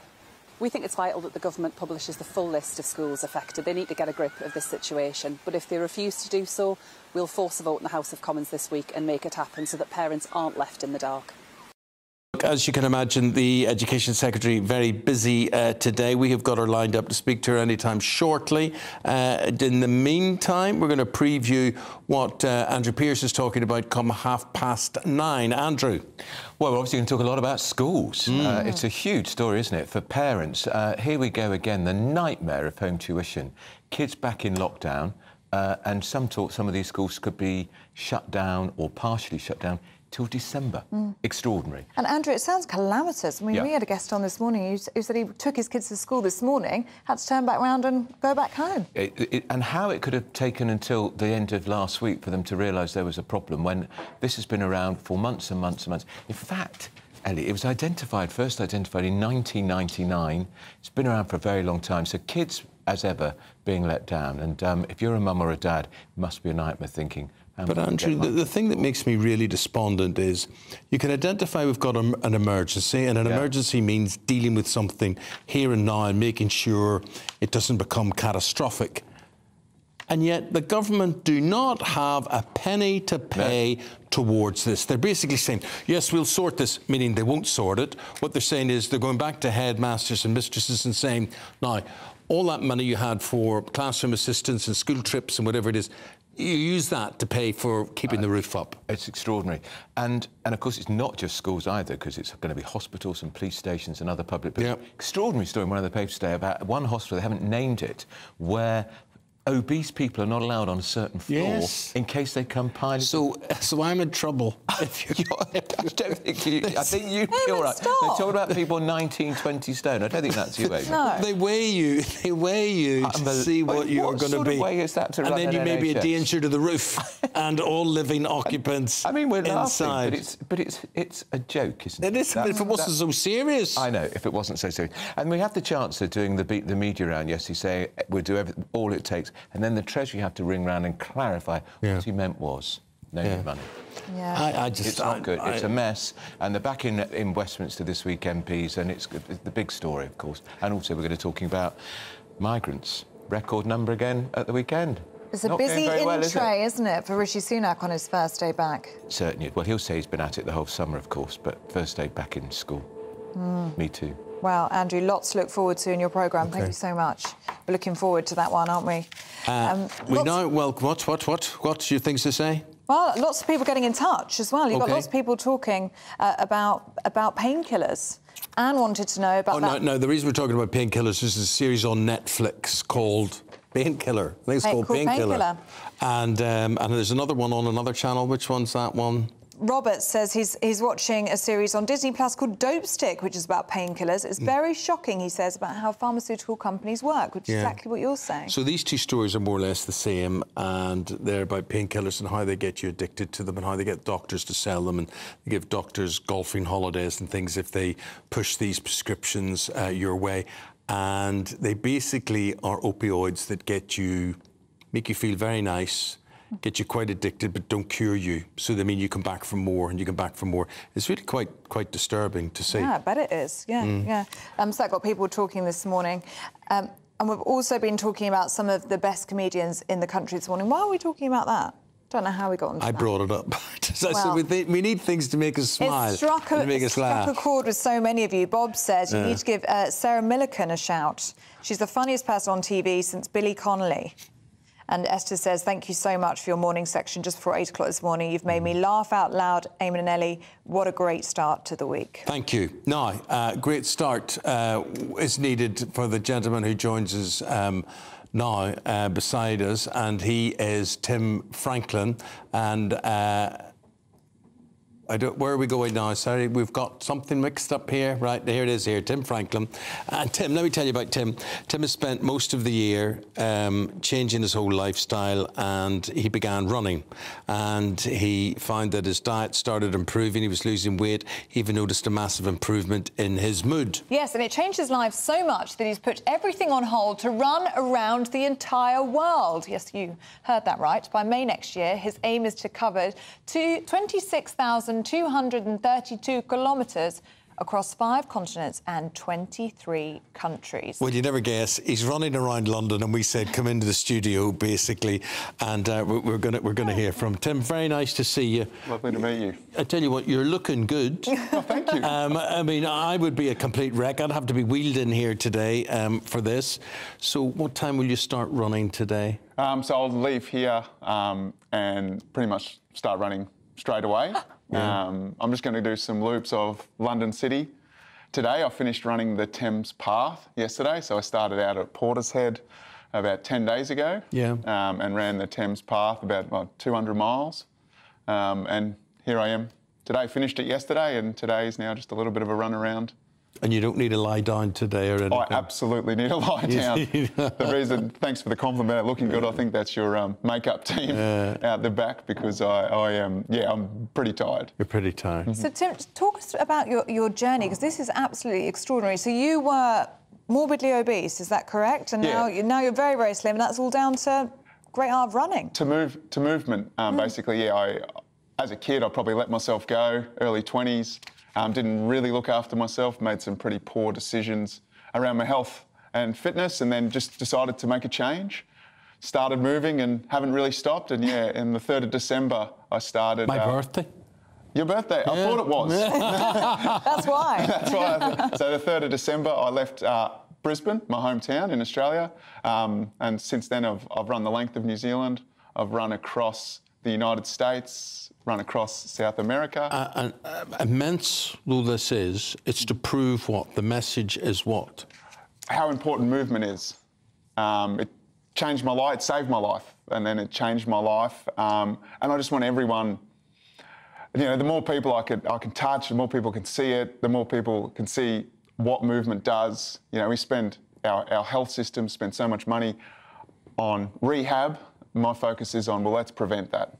Let's get people moving, and there's so many benefits of moving, not just physical, but emotional and mental health-wise as well. So my message is just move, just get out, whatever it is, just move. But Tim, there'll be people watching and listening to you this morning saying, this is amazing, but this is also bonkers. I mean, there's moving and then there's running all the way around the world. Well, why go that far, quite literally? Yeah, that's true. And it's funny because one of my whole premises is sustainability. So I don't just go and do something silly and get injured or break down. But I met a gentleman from back home in 2017 that had run around the world, and I was like, that's something that I'd love to do, go see the world, combine travel and What have you seen in the world? It's all right saying... That's what I was... Telepathic. Telepathic. Yeah. Do you know, what is there in the world? People would say to me, what's on your bucket list, or what would you want to see in the world? What have you seen that you think, wow? I'd sort of break it into two categories. The first category is obviously geographic locations. And I've always wanted to see Patagonia, like South America and the Andes. And my run actually took me up and over the Andes. Is the altitude not affecting your breathing then when you're running there? It probably did, but I didn't feel it. Not to a point where I was like struggling to move. That was amazing. And I must say, and I know I'm on a English TV show now, but the Thames Path was unbelievable. See, I wouldn't even know. Yeah.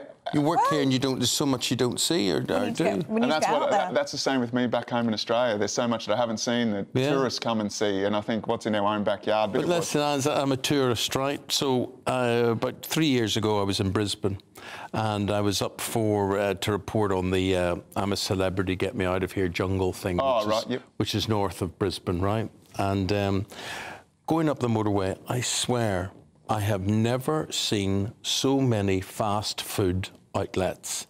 I don't know if it's something you notice or not, and it's a plague that's taken over the whole world, and we get delivery services to home and whatever, and you talk about in your 20s letting yourself go. So often people let themselves go and they can't get themselves back. And I look at that temptation, that fast food, that awfulness, it was incredible. I've never seen a density of fast food outlets like it in my life on your motorway. You may not notice, but I just couldn't believe it. Anyway, getting your life back, literally, you feel your eating habits have changed, or what most of all, just moving? Or you eat the same? Everything changed, because I don't think you can you've got to make a holistic change. I don't think you can just change one part and keep everything else and stay healthy. So everything changed, and I think one change, the movement change, led to me wanting to make other parts of my life better. Because without doing that, I'm not going to improve.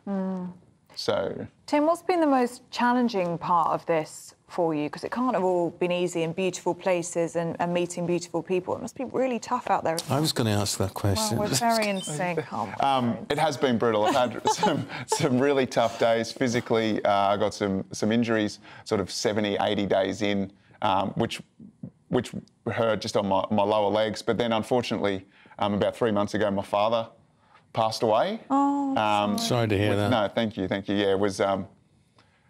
He got terminal illness, came on and just rolled through him really quickly. So that was us. I quickly made a mercy dash home. Yeah, absolutely. You turned a negative into a positive. Yeah, and I got home and I got a chance to say goodbye. Oh, thank God. And he just said, "Get back and finish that damned run." So here we are. I used to be a cross-country runner, and I really enjoyed running. Anyway, not that this is an excuse, because then 40 years elapsed and you don't do anything, sort of thing. But I had got disc problems last year in my back, which I haven't recovered from. And I can't run, I can't walk, I can't do anything except watch TV and eat. And it's not good. It's not a good recipe, I have to say. You're a motivation with all of this. What would you say to people out there who just have not got that motivation? You know what that feels like. What would you say to them? Yeah, that's a great question, because even if you are motivated, motivation doesn't last forever. Cannot last forever. but routine does, habits do. So if I'm back where I was 15, 20 years ago trying to start, it's that commitment to starting. Make that commitment to start and then build habits around it, because motivation won't last.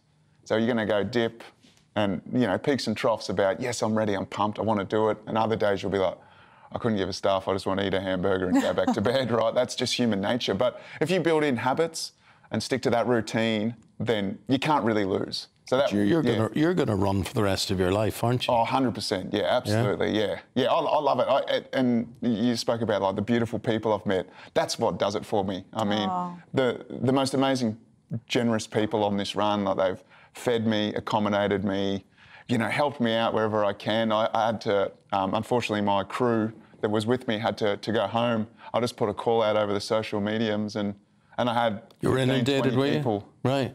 I was going to say to you, how do you earn a living? How do you lead a life? I don't know if you've got a partner, you've got a family or whatever, but a lot of people, what gets in their way is work, really, and earning money and doing all that sort of thing. Yeah, I mean, it's a sacrifice. So I was... And you're happier for it? Oh, I am. Yeah, absolutely. Because I mean, I'll have to go back to life. Yeah. Normal life when I get home, but I mean, no one can take this experience away from me. Well, you enjoy London, my friend. Tim, lovely meeting you. An absolute privilege, and you're an inspiration. You are. Thank you very much. And where can indeed. people find you, Tim? Instagram's the best place, at Timmy R. Franklin. Timmy R. Franklin. Right, we'll just get on to that now. You're an inspiration, What Tim. can I do with my phone? Yeah, lovely to meet you. Yeah. Timmy R. Franklin. Right, you do the next bit while I get Timmy R. Franklin on this. Well, let's return to Westminster, shall we, and speak to our political editor, Christopher Hope, who's been speaking to the Education Secretary, Gillian Keegan, on these crumbling schools. Well, good morning to you again, Chris. And what did Gillian Keegan have to say? Well, she said that there will be a list published very soon, and of course the government is hoping... Mic's off. Can you hear me now? OK, sorry about that. There's been technical issues. Gillian Keegan was saying there that they will publish a list as soon as they can of the schools affected. They're delaying it because they're trying to make sure they get to the schools first, make sure they've told parents. Labour's trying to push the pace, and they'll try and do a vote on Wednesday, we think, to try and force the government to release a list of the 150 or so schools affected by this RAC issue. But there's more than that, I'm afraid, Eamonn.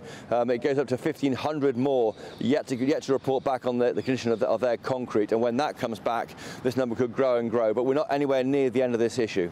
No, of course we're not. But you know what, Chris? She'll speak in the House today. We'll be interested to see what she says. But you say we're not anywhere near the end of it.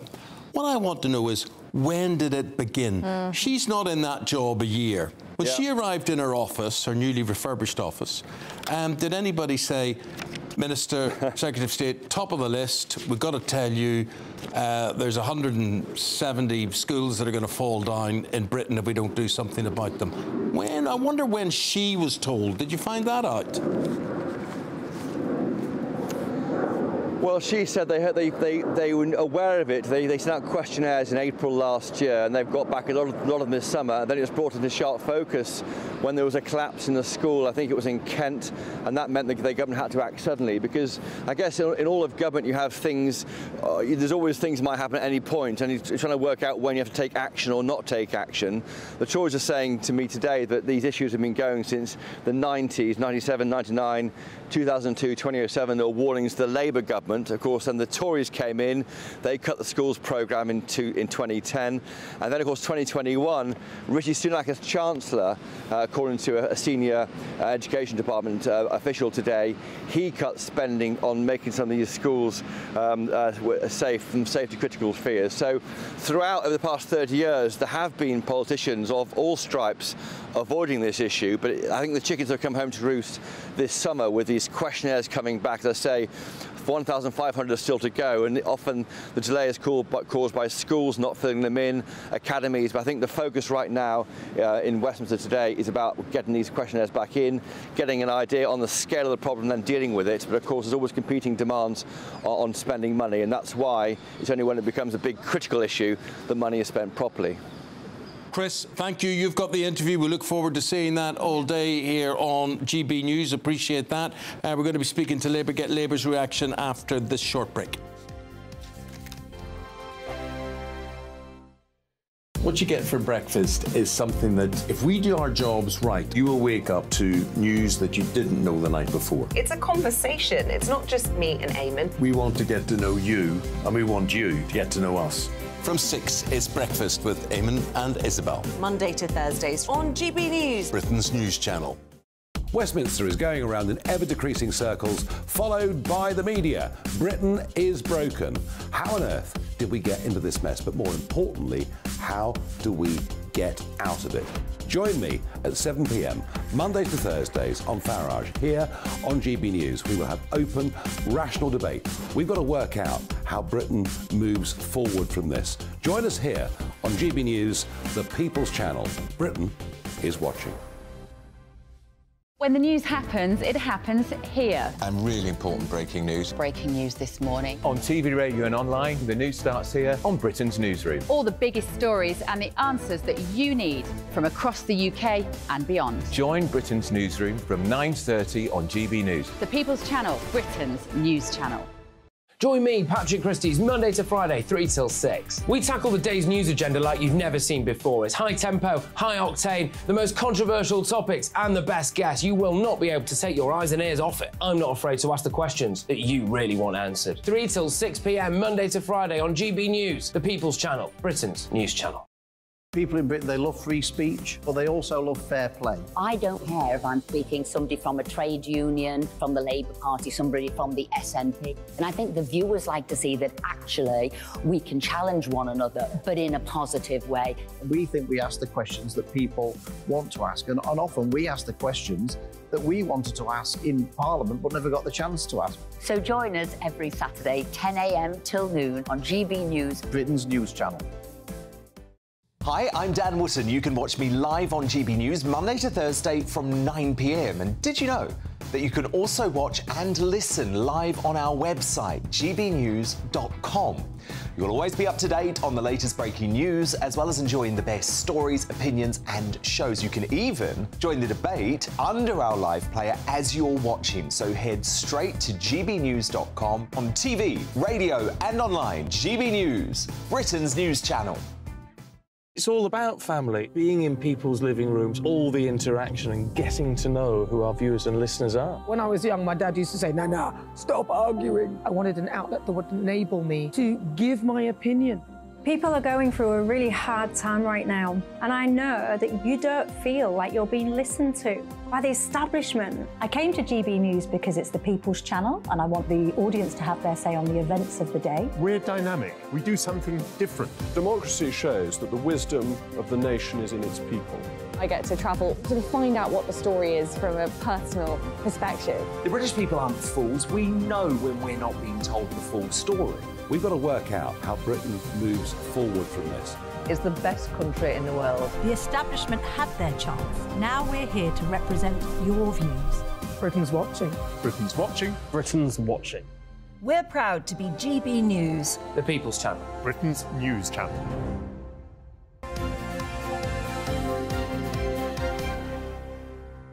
We are just getting obviously a lot of political reaction as Westminster wakes up today. Thangam Debonair is the shadow leader of the House of Commons. We're delighted to welcome her on this, the day the Labour Party is set for a reshuffle today. Thangam, good morning to you and a busy day. Good morning. It's back to school for you, yes, but hardly back to school for a lot of people in the country. And I just want to say, can you guys in the Labour Party, can you hold your hands up and say, we are without sin on this concrete situation? Absolutely. When the Tory government ended in 1997 and the Labour government took over, we put in place the Building Schools for the Future programme. And that's because we knew that there were 10,000 buildings that had been built before 1941 who were going to come to the end of their design life by 2020, and a further 14,000 that were built in the 60s, 70s and 80s that also needed to be refurbed, rebuilt or replaced by 2020. Now, the Tories then came in 2010 with their Lib Dem partners and cancelled that programme, since which time we have seen a process of managed decline by successive Tory governments, failing to get a grip on this problem, lurching from crisis to crisis. And we come then to the last few years in which Rishi Sunak, then Chancellor, halved the amount of building maintenance budget in 2020. Yeah. We've had a failure of gross extent to get a grip of the problem. Since then, in 2018, part of a school building collapsed because of the reinforced concrete. That is 5 years ago.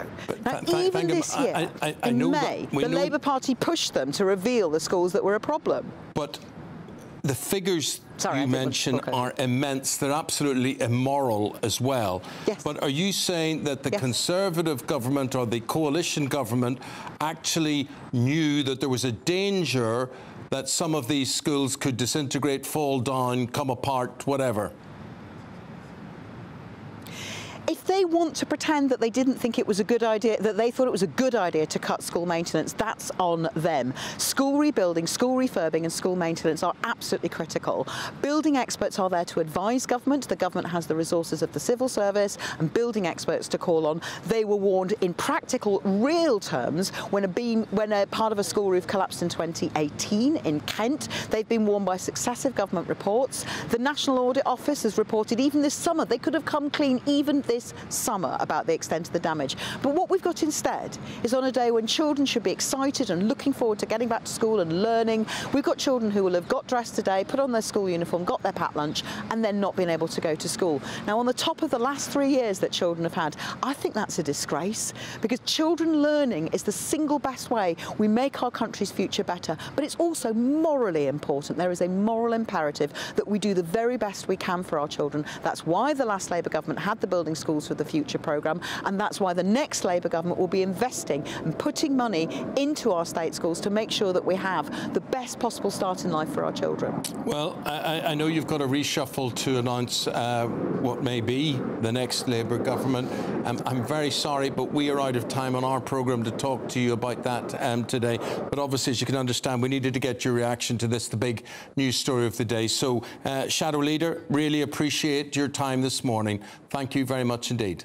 Well, Eamonn will be back from 6 a.m. tomorrow morning. We are back together on Thursday morning. But up next is Britain's Newsroom with Andrew and Bev.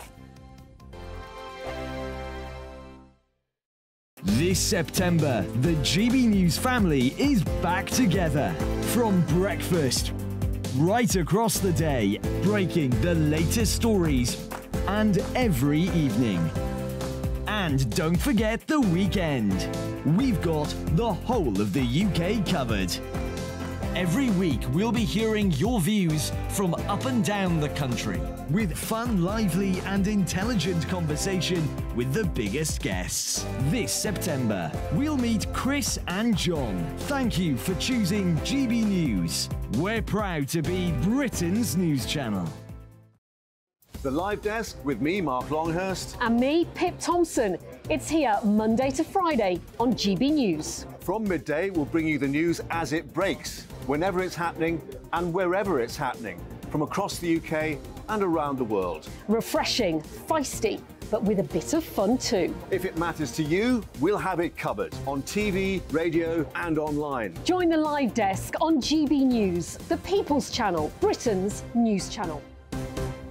So Jubes and Kerr, we tackle the issues of the day with real, robust debate, both sides of the fence, battling it out with me in the middle with my forthright opinions and views. And often really interesting things happen because you start with a position and then by the end of the debate you find actually, well, I might not have thought about that one. What we need in this country is two new political parties. You should maybe think